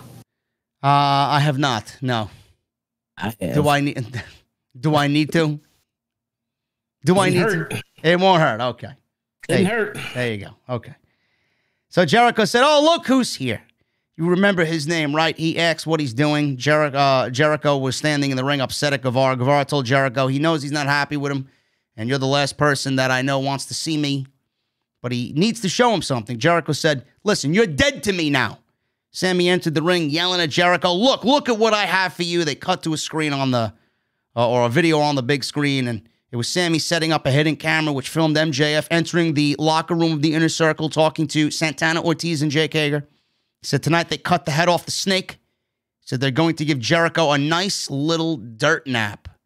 Back in the ring, MJF said, well, this is not how I expected it to come about, and you figuring it out this way, but get him. And he orders the Inner Circle to get Jericho. Sammy and everybody else involved there, or Ortiz, Santana, Hager, they all advanced Jericho, and they quickly turned their back on MJF and sided with Jericho. It was all a setup here. So you really think we don't talk to each other every single day, you stupid son of a bitch? He then said they were waiting for him to hang himself. He said he brought him to the Inner Circle, so he's the one who's going to knock him out of it. He shoved MJF down, fired him right on the spot. He said they're going to give him an old school Inner Circle beatdown. MJF was crying and begging in the corner. He swore that he didn't want to take it over. He then took on a kind of serious tone to MJF, and he's like, I didn't want to take it over. I didn't want to take it over. That's because I was too busy building my own. The lights went out, and inside the ring was Tully, FTR, Shawn Spears, Wardlow, and FTR. They all began fighting. And this is where they beat the living shit out of the Inner Circle. They handcuffed Santana and Ortiz. They gave one of them a spike pile driver. Jericho was bloodied at the end of this thing. They beat him with his own baseball bat. Tully then handed MJF the bat. He jabbed Jericho in the gut with it. Then they dragged Jericho to the stage. Wardlow gave him a massive power bomb off the stage, threw debris and tables down below. And that's where the show went off the air. MJF kissed his Dynamite Diamond ring, hugged Dax of FTR. They were all talking amongst each other, and that's the way the show went off the air. This was a swerve of swerves, and MJF is now the leader of the new potential Four Horsemen. Like Jesse and I talked about at the top, this is excellent. This was a great ending, but there was a lot to digest here, and clearly this is far from over. Wait to see where they go with this one, man. I would have MJF just run. Kenny's gonna be busy. Kenny's got 2 titles. Kenny's got to worry about people coming at him from Impact. He may be in or out. I would have MJF run roughshod across AEW. Him and his crew. Listen, man, blood and guts. I know Tony Khan is probably setting up blood and guts here, man. We're gonna have Jericho, LAX, and Sammy Guevara versus the Four Horsemen. That's what we're doing.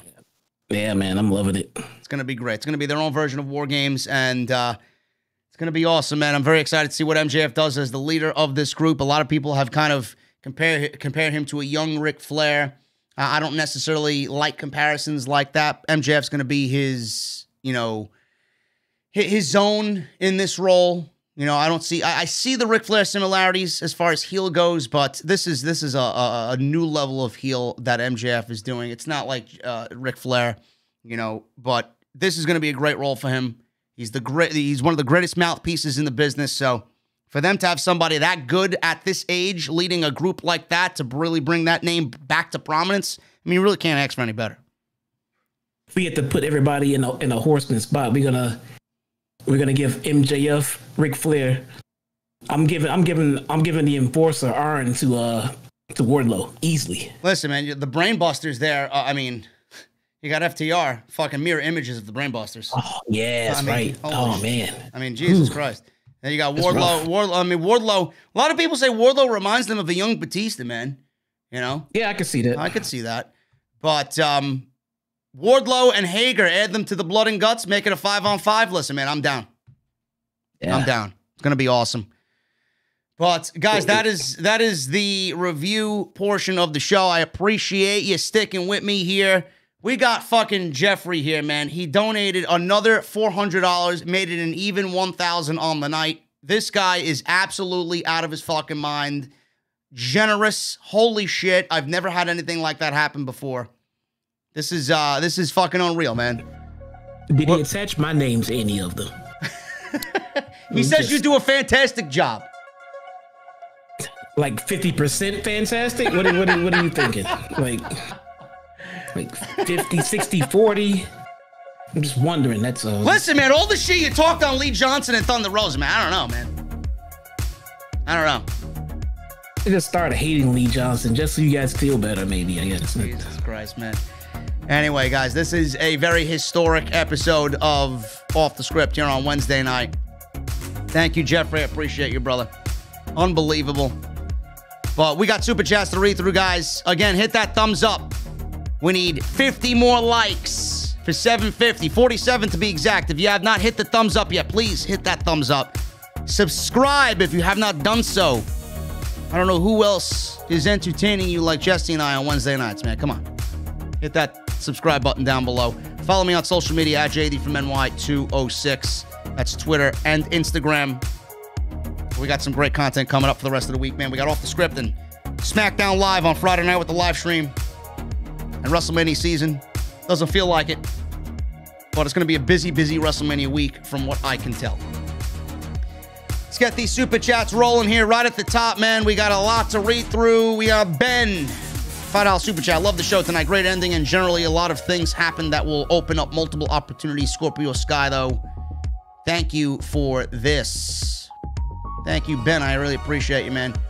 Nickname my $5 UK Super Chat. I want to see more from Maki Ito.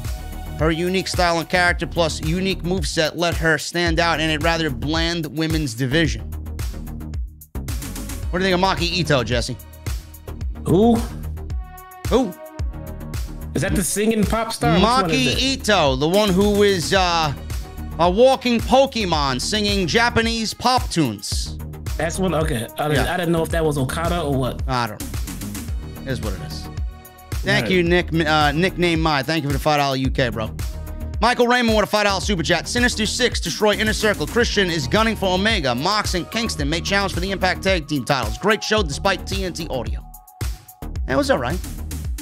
I'm not for Christian Cage gunning for Omega. Give me a break. Thank you, Michael. Jack Rice with a $5 Super Chat. AEW Dream Match. Adam Page and Christian Cage versus Ethan Page and Brian Cage. In a steel cage. Special referee Diamond Dallas Page. Sorry, Jay, you had to do it. Hey, listen. You knew it was coming one way or another. Of course, somebody had to mention that. Is it a dream match? I don't know, Jack. To each his own. What match is it? The one I just read to you. The Maki Ito shit? Adam Page, Christian Cage, Ethan Page, and Brian Cage in a steel cage match. Oh, no, whatever. I thought he was just telling a poem or some shit. No, he said this is a dream match. Okay. Toxic Banana 99 with a 199 super chat. I was very sports entertained tonight. Oh. Yeah. Well put. Yeah. Toxic Banana. There you go, bro. Darius, the official, 499. How about that ending tonight? Totally didn't expect MJF getting a whole new faction, but it was great. It's awesome. Ricochet, 499. Rick O'Shea, I'm sorry. I pronounced it like the loser on WWE TV. Rick O'Shea, 499 super chat. Glad to see AEW found Riddle's shoes during that Christian segment. Riddle's shoes. I don't know, man. Cool Jags with a $9.99 super chat. AEW was overall a good show tonight. MJF forming the Four Horsemen was fantastic. Scorpio Sky versus Darby was a great match as well. Women's division, not so much. Watched NXT tonight as well. Really good show. Yeah. Sure. You mean with their women's division getting tag team titles and then crowning tag team champions only for those tag team champions to lose in the very same night an hour later? Yeah, great booking. Great show. Can't wait to shit on that on Saturday. Oh, yeah. DX Tricksters with a $5 UK. AEW made the explosive barbed wire death match look like a joke. Moxley and Kenny showing up like nothing ever happened. They shouldn't be on TV for weeks. Listen, man, the fucking match was already ruined, so Tony Khan said, you know what? Fuck it. Let's go out there. I need you to... point. Absolutely nobody was selling the fucking injuries from a steel barbed wire exploding death match. What the fuck do we know? I mean, nobody sold shit. That's a very good point. Cool Jags with a $199. Also excited to see Cross versus Balor at TakeOver. Is that official? I would assume it is. Michael Raymond. Oh, by the way, speaking of Cross, Jesse, I don't know if you heard this one. Cross had a secret meeting with Vince McMahon Monday before Raw. Well, it wasn't that much of a secret now, was it? Oh, well. I mean, we weren't supposed to know. It was reported, but... He had a meeting with Vince. It was not a secret meeting anymore. Well, hey, I wonder what Triple H knows about this meeting. And two, goodbye, Cross. Does he beat Balor? He was already in NXT longer than I thought he'd be. I know. I'm surprised he's still there right now. Michael Raymond with a $2 super chat. Maki Itoh is now the protagonist of the planet. Okay. Whatever, man. Yeah, all right. DX Tricksters with a $5 UK. Also, I'm happy for Christian to be in AEW, but he shouldn't be getting world title opportunities in 2021. He should be used to put younger talent over. Bro, I don't mind Christian getting a world title opportunity, but don't walk into the fucking company. Listen, don't walk into the company after not having a match for, what, 8 years? And then expect a world title. You've beaten nobody. Give this guy a year before you start giving him world title shots. And does it have to be against Omega? There's absolutely no reason whatsoever why Christian Cage should be anywhere near the same sentence as Kenny Omega. No. Jacob Donnelly with a $10 super chat. I really enjoyed AEW tonight. Could have done without the Christian versus Omega tease, but I loved Omega's promo, the ending, and a presumed Pentagon singles push. He's hoping Zelina is his manager. I agree on all accounts. Jacob. Thank you, bro. DX Tricksters with a $5 UK. By the way, my sincere condolences to Jesse. What is the poor man going to do next week? Rosa versus Baker next week. It's like Jesse's wet dream come true. It makes no sense. Hey, we get to see Thunder Rosa in the ring, bro. Great. Put her in something meaningful. She will be. Wilhelm Rupenshire.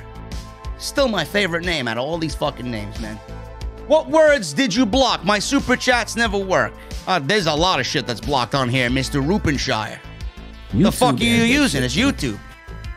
It's probably YouTube, man. You can't curse in the super chats.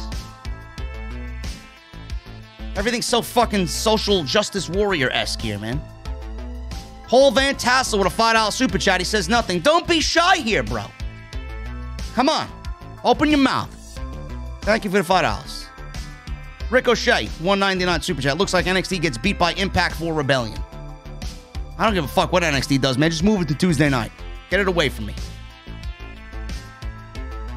Will with a $19.99 super chat. Just when you think MJF was going to kick out Jericho from the Inner Circle, Jericho kicked out MJF, and there's a new stable.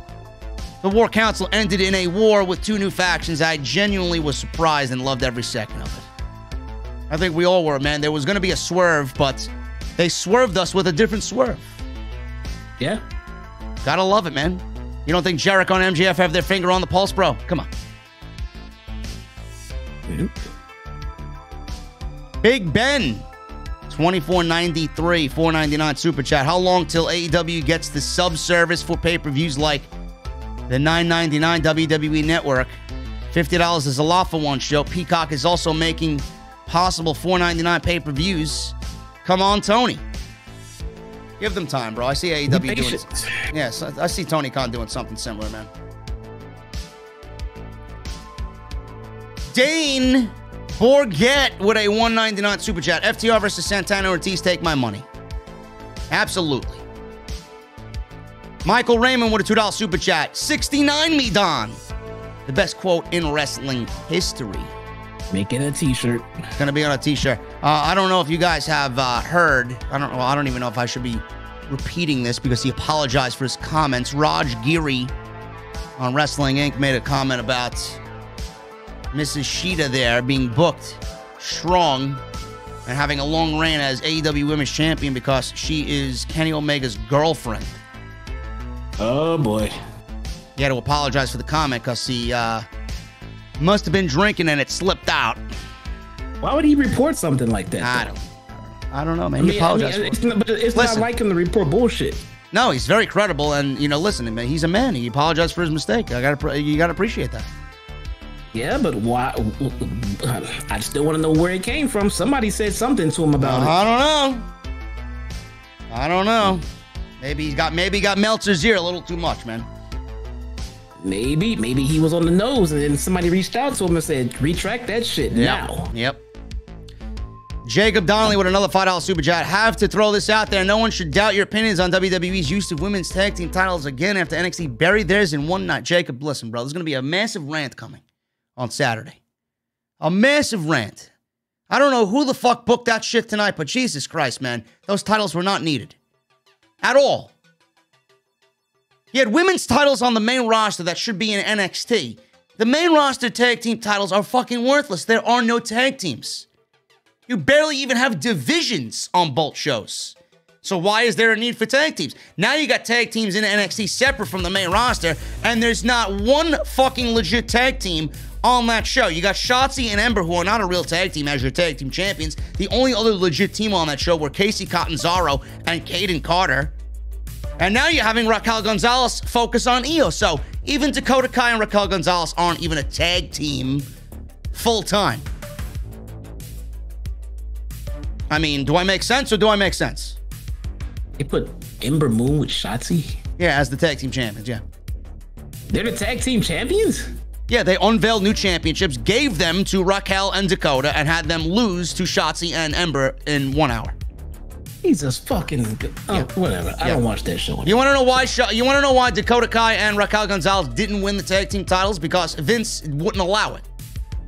So when people say Vince doesn't have a hand in NXT booking, you don't know jack shit, bro. All they had to do was beat Nia and Shayna. That's it. That's it. Vince didn't want them to lose to NXT talent. That's it. And if anybody tells you otherwise, they're bullshitting you. They're bullshitting you and they're covering up the truth. Vince didn't want that to happen. So Triple H said, you know what? Fuck you. I'm going to make my own titles. I'm going to do the women's tag team division the right way because you're not doing it the right way. And the scarier part is, I know Vince doesn't give two shits about protecting Shayna Baszler. He doesn't give a shit about the tag team titles. Or the women's titles. But somebody is in the fucking Anoa'i family in that tag team. Yeah. So. Fucking awful. Darius, the official, $4.99 super chat. Thunder Rosa is going to go all out in the main event for Jesse. LOL, love you, Jesse. Says Darius, the official. Thank you. Hey, you know what? Since we can't get rid of Nia Jax, and we're trying to put her in something that she can be tolerated in, why isn't she at Roman's table? Listen, man, these are questions that I don't have answers for because they make too much sense. Fucking break them up. Shayna Baszler does not need a fucking tag team. Let her run roughshod in the fucking division. But they want to put Reginald with Nia Jax and have him be like a fucking one of the mini goldfish crackers for Nia Jax. That's what they want to do. What the fuck? She can just sit there, say nothing, and go injure somebody when Roman tells her to. That's what she does anyway. I don't know. Things make no sense. But what the fuck do we know? Darius, thank you, brother. Hollywood Guy, $5 super chat. This episode is better than Raw, SmackDown, and the recent AEW pay-per-view. Hashtag the new Horseman. Thank you, Hollywood Guy. Anything's better than Raw. My fucking bowel movements on Tuesday morning are better than Monday Night Raw. Paul Wu, $5 super chat. To be honest, there is just too much wrestling content now. I feel burnt out. Just want to support JD and the OTS fam. Don't forget to call me a goon. Bro, listen, Paul. You're not a goon. You're here every week, every day that I stream, donating. You're not a goon. And let me take the bullet for you. You don't have to watch anything. Thank you, Paul Wu. Chris, look, what do you got? I get in trouble, man. Issa heard me put Nia with Roman. Oh, you don't want to be in trouble by Issa, man. I'm sorry. You don't want to be in trouble by Issa, man. She'll listen. I'm sorry. She'll rip your eyes out, bro, and then she'll feed them to you. You don't want to do that. You don't want to piss her off. Sorry. He made fun of Bad Bunny earlier too. You should fucking get on him. No, I didn't, man. Yeah, Quit listen, trying to get me in don't bullshit me. Oh, what the fuck? Get him. Man. Demon Diva is not gonna turn on me. Bad Bunny is a Hall of Famer, bro. Those are my exact words on this show. You shit all over him. I did not. Good thing this shit was recorded. So, I did no such thing. And she's right. Why would I put Nia Jax anywhere near Roman Reigns right now? She's fucking right. Listen, man, Nia Jax is fucking horrendous in every way possible, but if WWE booked her seriously, she could be good. She could be good. Doesn't mean she's a good wrestler. Not even just seriously, because just the right way. She's just booked all wrong. Just all wrong. I'm not like most girls. Yeah, clearly you're not. You can't wrestle for shit. Yeah. Chris Morabitu, do you think Penta will beat Cody next week? Yes. Been dying for a singles run for Penta. Much love. Always appreciate the content and your input. Thank you, Chris. Michael Raymond. Everybody beats Cody. Go ahead. Leave Cody alone, bro. He's going away. That's... Michael Raymond with another $5 super chat. I'll take the bomb botch and attempted cleanup any day over the Rumble handcuff botch. Come on, bro. No. The handcuff botch was a botch. A stupid one, but the bomb botch is greater than the Rumble botch. We're talking about the Hell in a Cell botch with Rollins and The Fiend. I'll take... Yeah. That's a bigger botch than the fucking bomb botch at Revolution. Owen should have taken the belt and dropped it that Friday. Michael Raymond, I'm going to refund you the fucking $5. You just super chatted me for Roman Reigns to lose the title. Roman should not lose the title at all.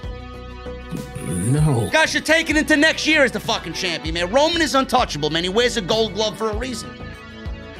See, you thought Demon Diva was mad at me. She just heard you say Roman should lose the title. I said Roman shouldn't lose the title. What are you talking about? No, the super chat. Oh. I'll tell you when Roman loses the title and when it's right. Right now, it's not. Mr. Cake with a $2 super chat. Jesse, pretend Jericho was Edgar during the end. Oh, yeah? Look at you, Mr. Cake. Sucking up over here. Big Ben, $24.93, $4.99 super chat. I love to see a Spotify music playlist with all the songs in the intro build up and during the super chats. I think the OTS family would love it. I might actually do that, bro. Everybody's asking me for these songs. They're copyright-free songs, man. Easily found on YouTube. Robert Lamo with a $5 super chat. What about Roman Reigns versus Braun Strowman ending Hell in a Cell? That sucked too. That's double as worse because WWE booked back-to-back endings of no contest Hell in a Cells. They did that. Someone wrote that with a pen and put it on paper. Mr. Cake with a $2 super chat. Even Mick Foley said AEW should have owned up to it. Of course they should have. Tony Khan looked like a fucking geek. Stop being a mark for your fucking booking and your roster and just own up to being someone that made a mistake. Daryl Stoltz says The Rock's daughter will be put with Roman as a female member of the bloodline. That would be perfect way to get Roman's match. I like that. I think that's a great idea. Will she be ready by that time, though? Simone is nowhere near ready for TV. Because you know that match is happening in Los Angeles. If they can have it happen. Who, Simone and Charlotte? No. Listen, Charlotte's going to break her father's record by next year, bro. I'm going to fucking puke all over the place. I'm going to film it, and it's going to go viral. No, I'm Rock and Roman. Yeah, I mean, look, they don't have Rock. They whenever they get him, it's going to happen. No.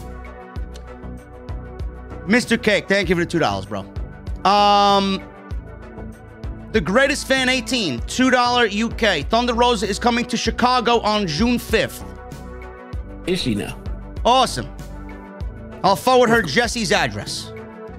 You won't have to. I'll go show up to the event. What's she doing? Let me find out. She's probably got her Mission Pro Wrestling coming to Chicago. Really? Let me see. Is it Mission Pro? Yeah, I think she's the one who runs it, yeah. Might be, I don't know. World of Wrestling, $5 super chat. I predict the Inner Circle versus MJF's new faction in a War Games at Double or Nothing. What do you think, Jesse, of that happening? I'm going to give you my answer before Jesse does. They need to get the fuck out of Daly's place for that to happen. They need to get the fuck out of Daly's place just in general.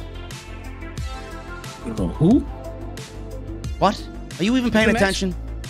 I'm trying to find out when fucking all right, moving on. Mission Pro Wrestling's coming. Joshua Schneider with a new membership, bro. Thank you for becoming a VIP inside the venue, bro. What do you want to drink? Tonight we got MJF's Vintage Reserve #1. It's probably too expensive for you.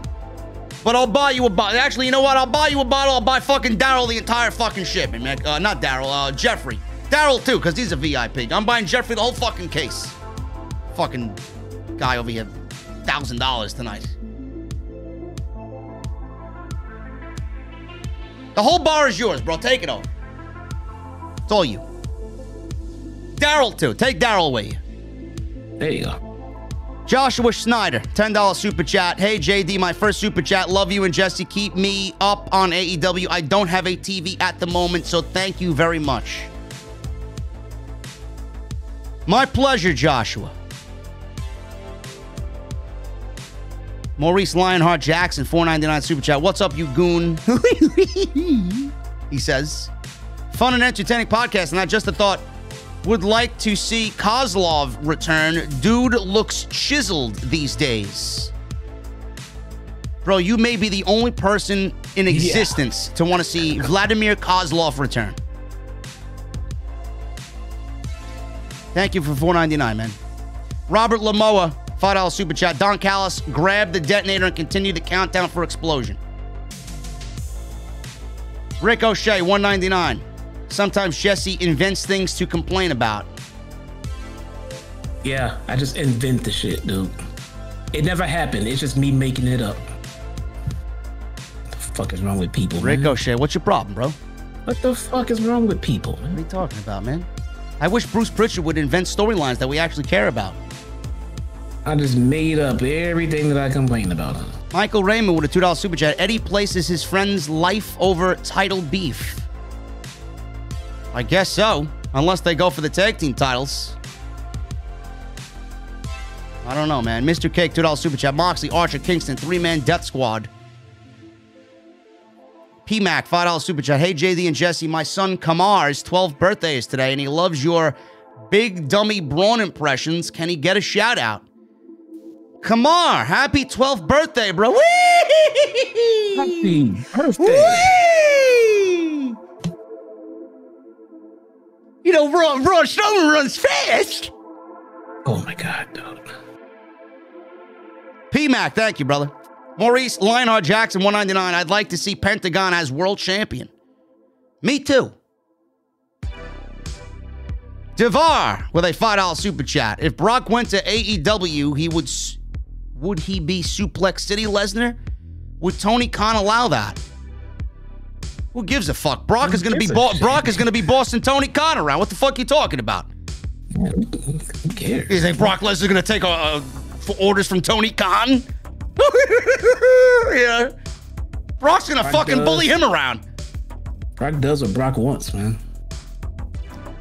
P-Mac with another $5 super chat. My wife handles the finances. She's asking me where the $5 every week or every other week is going. I said, hon, I'm supporting the best damn podcast in the community, OTS. Listen, P-Mac, get me on the fucking phone with your wife, bro. I'll explain it to her in detail. She's got a problem with it, hit me up. I'll be as respectful as I could be. Yeah, give me your wife's phone number so I can be respectful. Listen, clown. The fuck, dude. Listen, clown. Unbelievable. You got Edgar to take care of. Know your role. Oh, yeah. Wait. Where's Edgar? Hold on. JM1 with a $9.99 super chat challenge at El Capitan and at Punchline Mav versus JD and Chi-Town Smark at WrestleMania 37 in a street fight. 2 out of 3 falls. I won't need 2 falls. Wait, who the fuck is El Capitan and Punchline Mav? Do I know these people? Why would I know these people? I have no idea. Take Jesse, I'll take Issa, and then I'll take fucking Daryl and Jeffrey. We'll make it a 4-on-3 handicap match. You get to pick your own fucking team now. What the fuck is this? I'll give you Edgar. Edgar could be your manager. I think you need it. Edgar is worthless. Edgar, are you worthless? If not, say something. The greatest fan with $2 UK super chats. Use hashtag free Edgar if you're Team JD. Use hashtag justice for Julio if you're on Team Jess. Who the fuck is Julio? Who the fuck is Julio? Where do you find these people? I don't know, man. I don't know. And I can't find an event for Thunder Rosa June 5th. Laura Conway, $2.99. Maybe she's hiding it from you. $2.99, Laura Conway. Yeah. JD, you're cracking me up tonight. Thank you for that, Laura. Thank you. Michael Raymond, $2 super chat. Paige and Dark Order will take down Omega in the end. Oh, yeah? Paige will take down Omega. The Dark Order, no. No. Big Stace with a $5 super chat. Kenny Omega pulled an 8 Mile. You can't make in fun of them harder than they make fun of themselves. Yeah, and hidden underneath all the laughter was ridiculousness. They should just own up to the botch. Pretty much. Toxic Banana 99, $1.99 super chat. I see a lot of 2005 Batista and Wardlow. I see it. I see it. Mr. Cake with a $2 super chat. Thoughts on Johnny Ace being back as head of talent relations? We're effed. I don't know why people are making a big deal about this, about people power. Shit. People power. People power. Listen, folks. Listen. There's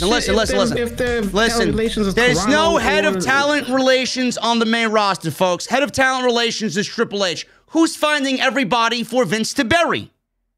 Triple H. You think Johnny Ace is finding people out there to fucking sign to WWE? Triple H is head of talent relations, folks. This is not new information. Johnny Ace, people power. Give me a break. Makes no Guy is married to the fucking Bella Twins mom. Go home. Yeah. Go take care of your grandkids, you fucking people power. Robert Lamoa with a $5 super chat and another two $5 super chats. JD, stop it, man. You know you were enjoying Maki Ithoi singing. Stop lying to yourself, dog. Admit it. Maki Ithoi sucks. I'm sorry. She's better on social media than she is in AEW. I don't know what is it with you geeks and these fucking Japanese women, man? Do they remind you of anime? Are they a fetish of yours? No, they just want to see you. You love dreaming and thinking about young Japanese schoolgirls? Well, what's wrong with you? I'm trying to get you canceled. Mr. K, actually, no, I'm sorry. Robert Lamoa says, Jesse, your facial expressions when you said you don't care about Darby versus Sky. LOL, I'm dying. Did not fucking care. Mr. Cake, thoughts on Johnny Ace? Yeah, we just said that one. I just read that one. Oh my goodness, man. You guys are fucking crazy, man. Jesus fucking Christ. Where am I here? I lost myself here. Devar. Oh, good. Keep looking. Hold on. I can't find this fucking show with Thunder Rosa and People power. If somebody knows about it, give me some more details about it so I can look it up. Devar Davis, $5 super chat. Jesse and Edgar were former OTS Tag Team Champions, now going one-on-one at the Rumble match. Ended in a draw. The GM said there would be a special ref. Continues. All right. Oh, we're booking this fucking match now? Over and over. Who's booking this shit? I don't know. I'm going to set up a ring inside the venue. It's under construction right now. Israel, $20 super chat. I thought it was only me, but I heard the same thing in the background, and Miro can get a break. Is a bad week for Tony. You are the king of this realm, JD. Keep up the good work. When will Santana be on CNC? Maybe 3 weeks from now. Damn fucking right I'm the king of this realm, man. Nobody does it like me. And you're going to see that in the next 5 weeks, man. Whole new layout coming. Dayron Sanders with a $2 super chat. Sent my super chat at 10 p.m. Not sure if you got it. I got it, Dayron. Thank you, brother. Chris with a $4.99 super chat. What's up, JD, Jesse, and OTS fam? NXT was a good show outside of the NXT Women's Tag Team titles. WrestleMania week is going to be long. OTS for life, brother. Thank you, Chris. I don't like long WrestleMania weeks. We'll see what happens. I may be dead by Wednesday. One night Raw is going to kill me on Monday. That's all I'll say. Is it WrestleMania season yet? Does anybody feel it? No. I don't know whether it's WrestleMania season or I'm booking TLC. I don't know. Pool Jags, $1.99. What happened to the wins and losses, AEW? Cody? It's a good question. It's a good question, man. I don't know. Justin Striplin, $4.99 super chat. What are y'all's thoughts on NXT TakeOver Stand and Deliver being a 2-night event on WrestleMania week this year? I fucking hate it. TakeOver was already devalued because of the pandemic, because they're working out of a fucking gymnasium. Now you're going to get 2 nights in a gymnasium, and great. Do they even have 10 matches that anybody cares about to fill out 2 nights? The more you do something, the less value it has. I don't understand these people. Oh, we're getting a free TakeOver with commercials on Wednesday night, and then we're getting a Peacock exclusive on Thursday. Yeah, great. It's exactly what I want with my fucking TakeOver. Commercials. Devar Davis, $5 super chat. The ref is the OTS World Champ, JD. There must be a winner. Winner also faces JD at Mania. Reign, 2 years. At Fastlane, 3 stages of hell. Who's face and heel JD? Jesse's the heel, Edgar's the face. I'm the referee. I'm always the heel, man. I'm not babyface. Fuck, I want to be a babyface for. So if I'm heel and you're the fucking referee, I'm easily winning this match. No, I'm the creative mastermind here, man. You do what I say I do. Oh yeah, and the same way you love tag team champions losing on TV. All right, here we go. Moving on. Chris with another $4.99 super chat. Missed AEW tonight. Luckily, I have the best podcast in the IWC to catch up on the show. Acknowledge the tribal chief of the IWC. Thank you, Chris. Mr. Premium 2002 $4.99. I could have used that money to get myself a new car. LOL. Congrats on making bank tonight. Listen, man, I don't tell Jeffrey to do anything, man. He does it out of the kindness of his soul. I'm going to buy him drinks, man. Whenever the meet and greet happens, all the drinks and food are on me, man. Fuck this guy. He ain't paying for a goddamn thing. Michael Reed. $20 super chat. Yeah, I might buy Jesse's drinks still, unless he continues to fight with Edgar here. Michael Reed.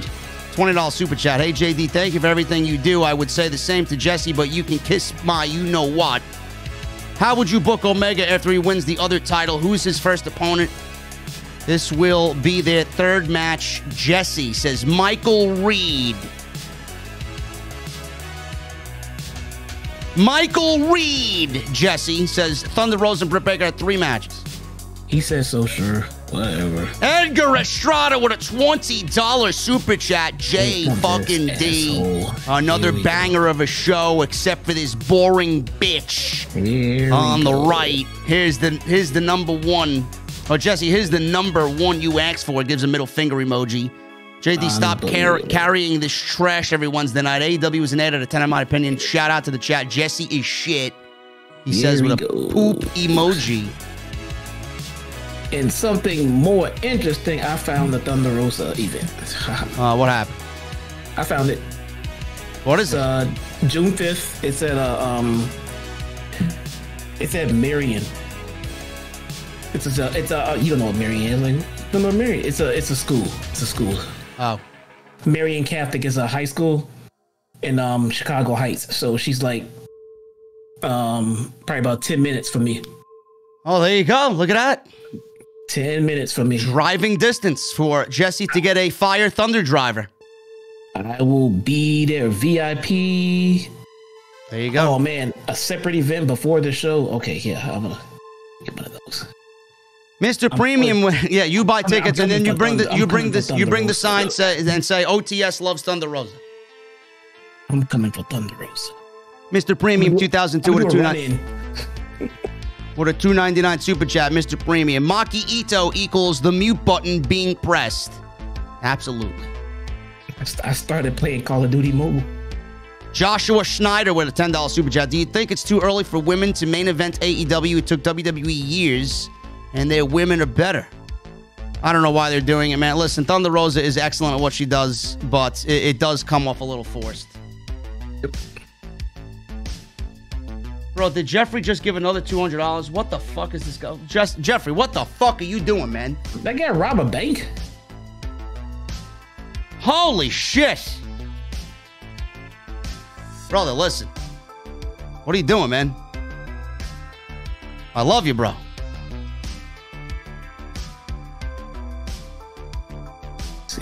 Raging Girl Gamer with $5 super chat. Sorry for not being at the review that much tonight. I've been having a terrible week as of late. Listen, Rage, don't worry about it. Don't worry about it. Hopefully everything is all right. Michael Raymond with a $5 super chat. I don't want Roman to lose the title, but that decision to have the red stop at 7 for 20 seconds took away from any semblance of reality. Much love, brother. Tribal Chief, $2 super chat. Canadian, JD, would opening a sports bar be in your plans? I'd like to. At some point in my life. I think that would be awesome. I watch enough Bar Rescue and John Tafford to know the insides, man.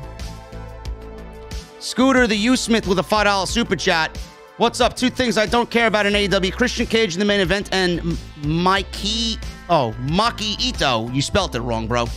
Maki Ito singing that BS like a dummy. Get out of here.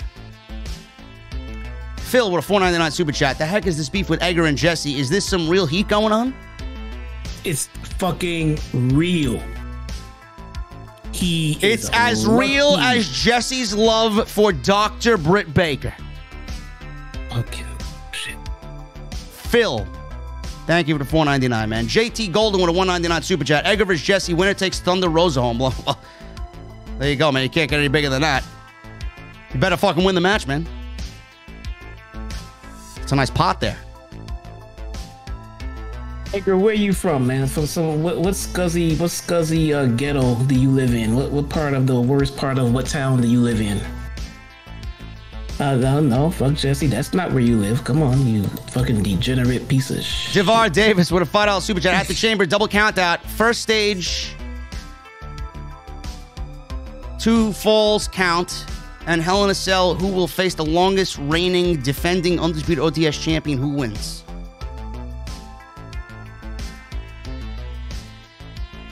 Scooter the U-Smith, $5 super chat. What's wrong with Japanese, my bro? Asuka and Io Shirai are pretty damn fine, but agree with you guys that this Moshi, Yoshi, Joshi, or whatever the fuck is... Bro, listen. Io Shirai does not look like Maki Ito. Or Okada 2.0. No. Come on. Who's no? Come on. They're not even comparable, bro. Scooter the U Smith with another $10 super chat. You guys are on point. All the wrestling happening during WrestleMania week is mental. When I was a kid watching the good old days in the 90s, this much wrestling would have been heaven, but now it's hell. Yeah, because the creative sucks. Edgar Estrada with another $10 super chat. Manage that loser JD has no cojones. Kristen has them in her purse. I'll beat down Jesse Baker and leave. Just a piece for him for Thunder. Worthless goon. Have a good one, JD. Cheers. Yeah, not unless I put him on timeout. You're gonna let him talk shit to you, bro? Yeah, I'm not thinking about Edgar, man. It's a piece of shit, though. Jericho 8131 $5 super chat. Should Jade Cargill join Team Taz? With the amount of talent she'd be around, she could certainly improve at a much faster rate. No, she's better on her own. Just get better in the ring. She's got everything else. Scooter the U Smith with $2 super chats. Damn, Jesse Edgar Estrada murdering you. LOL. Jeffrey, the fuck, share the wealth with all is you rich, sob. I don't know what the fuck that means, man. Envied. What's up, bro? $1.99. How did this heat start? P.S. Jeffrey, I got bills. Listen, man, Jeffrey's sitting in the VIP, bro. Listen, leave him alone. He's enjoying a nice Hangman's Bourbon Barrel Stout.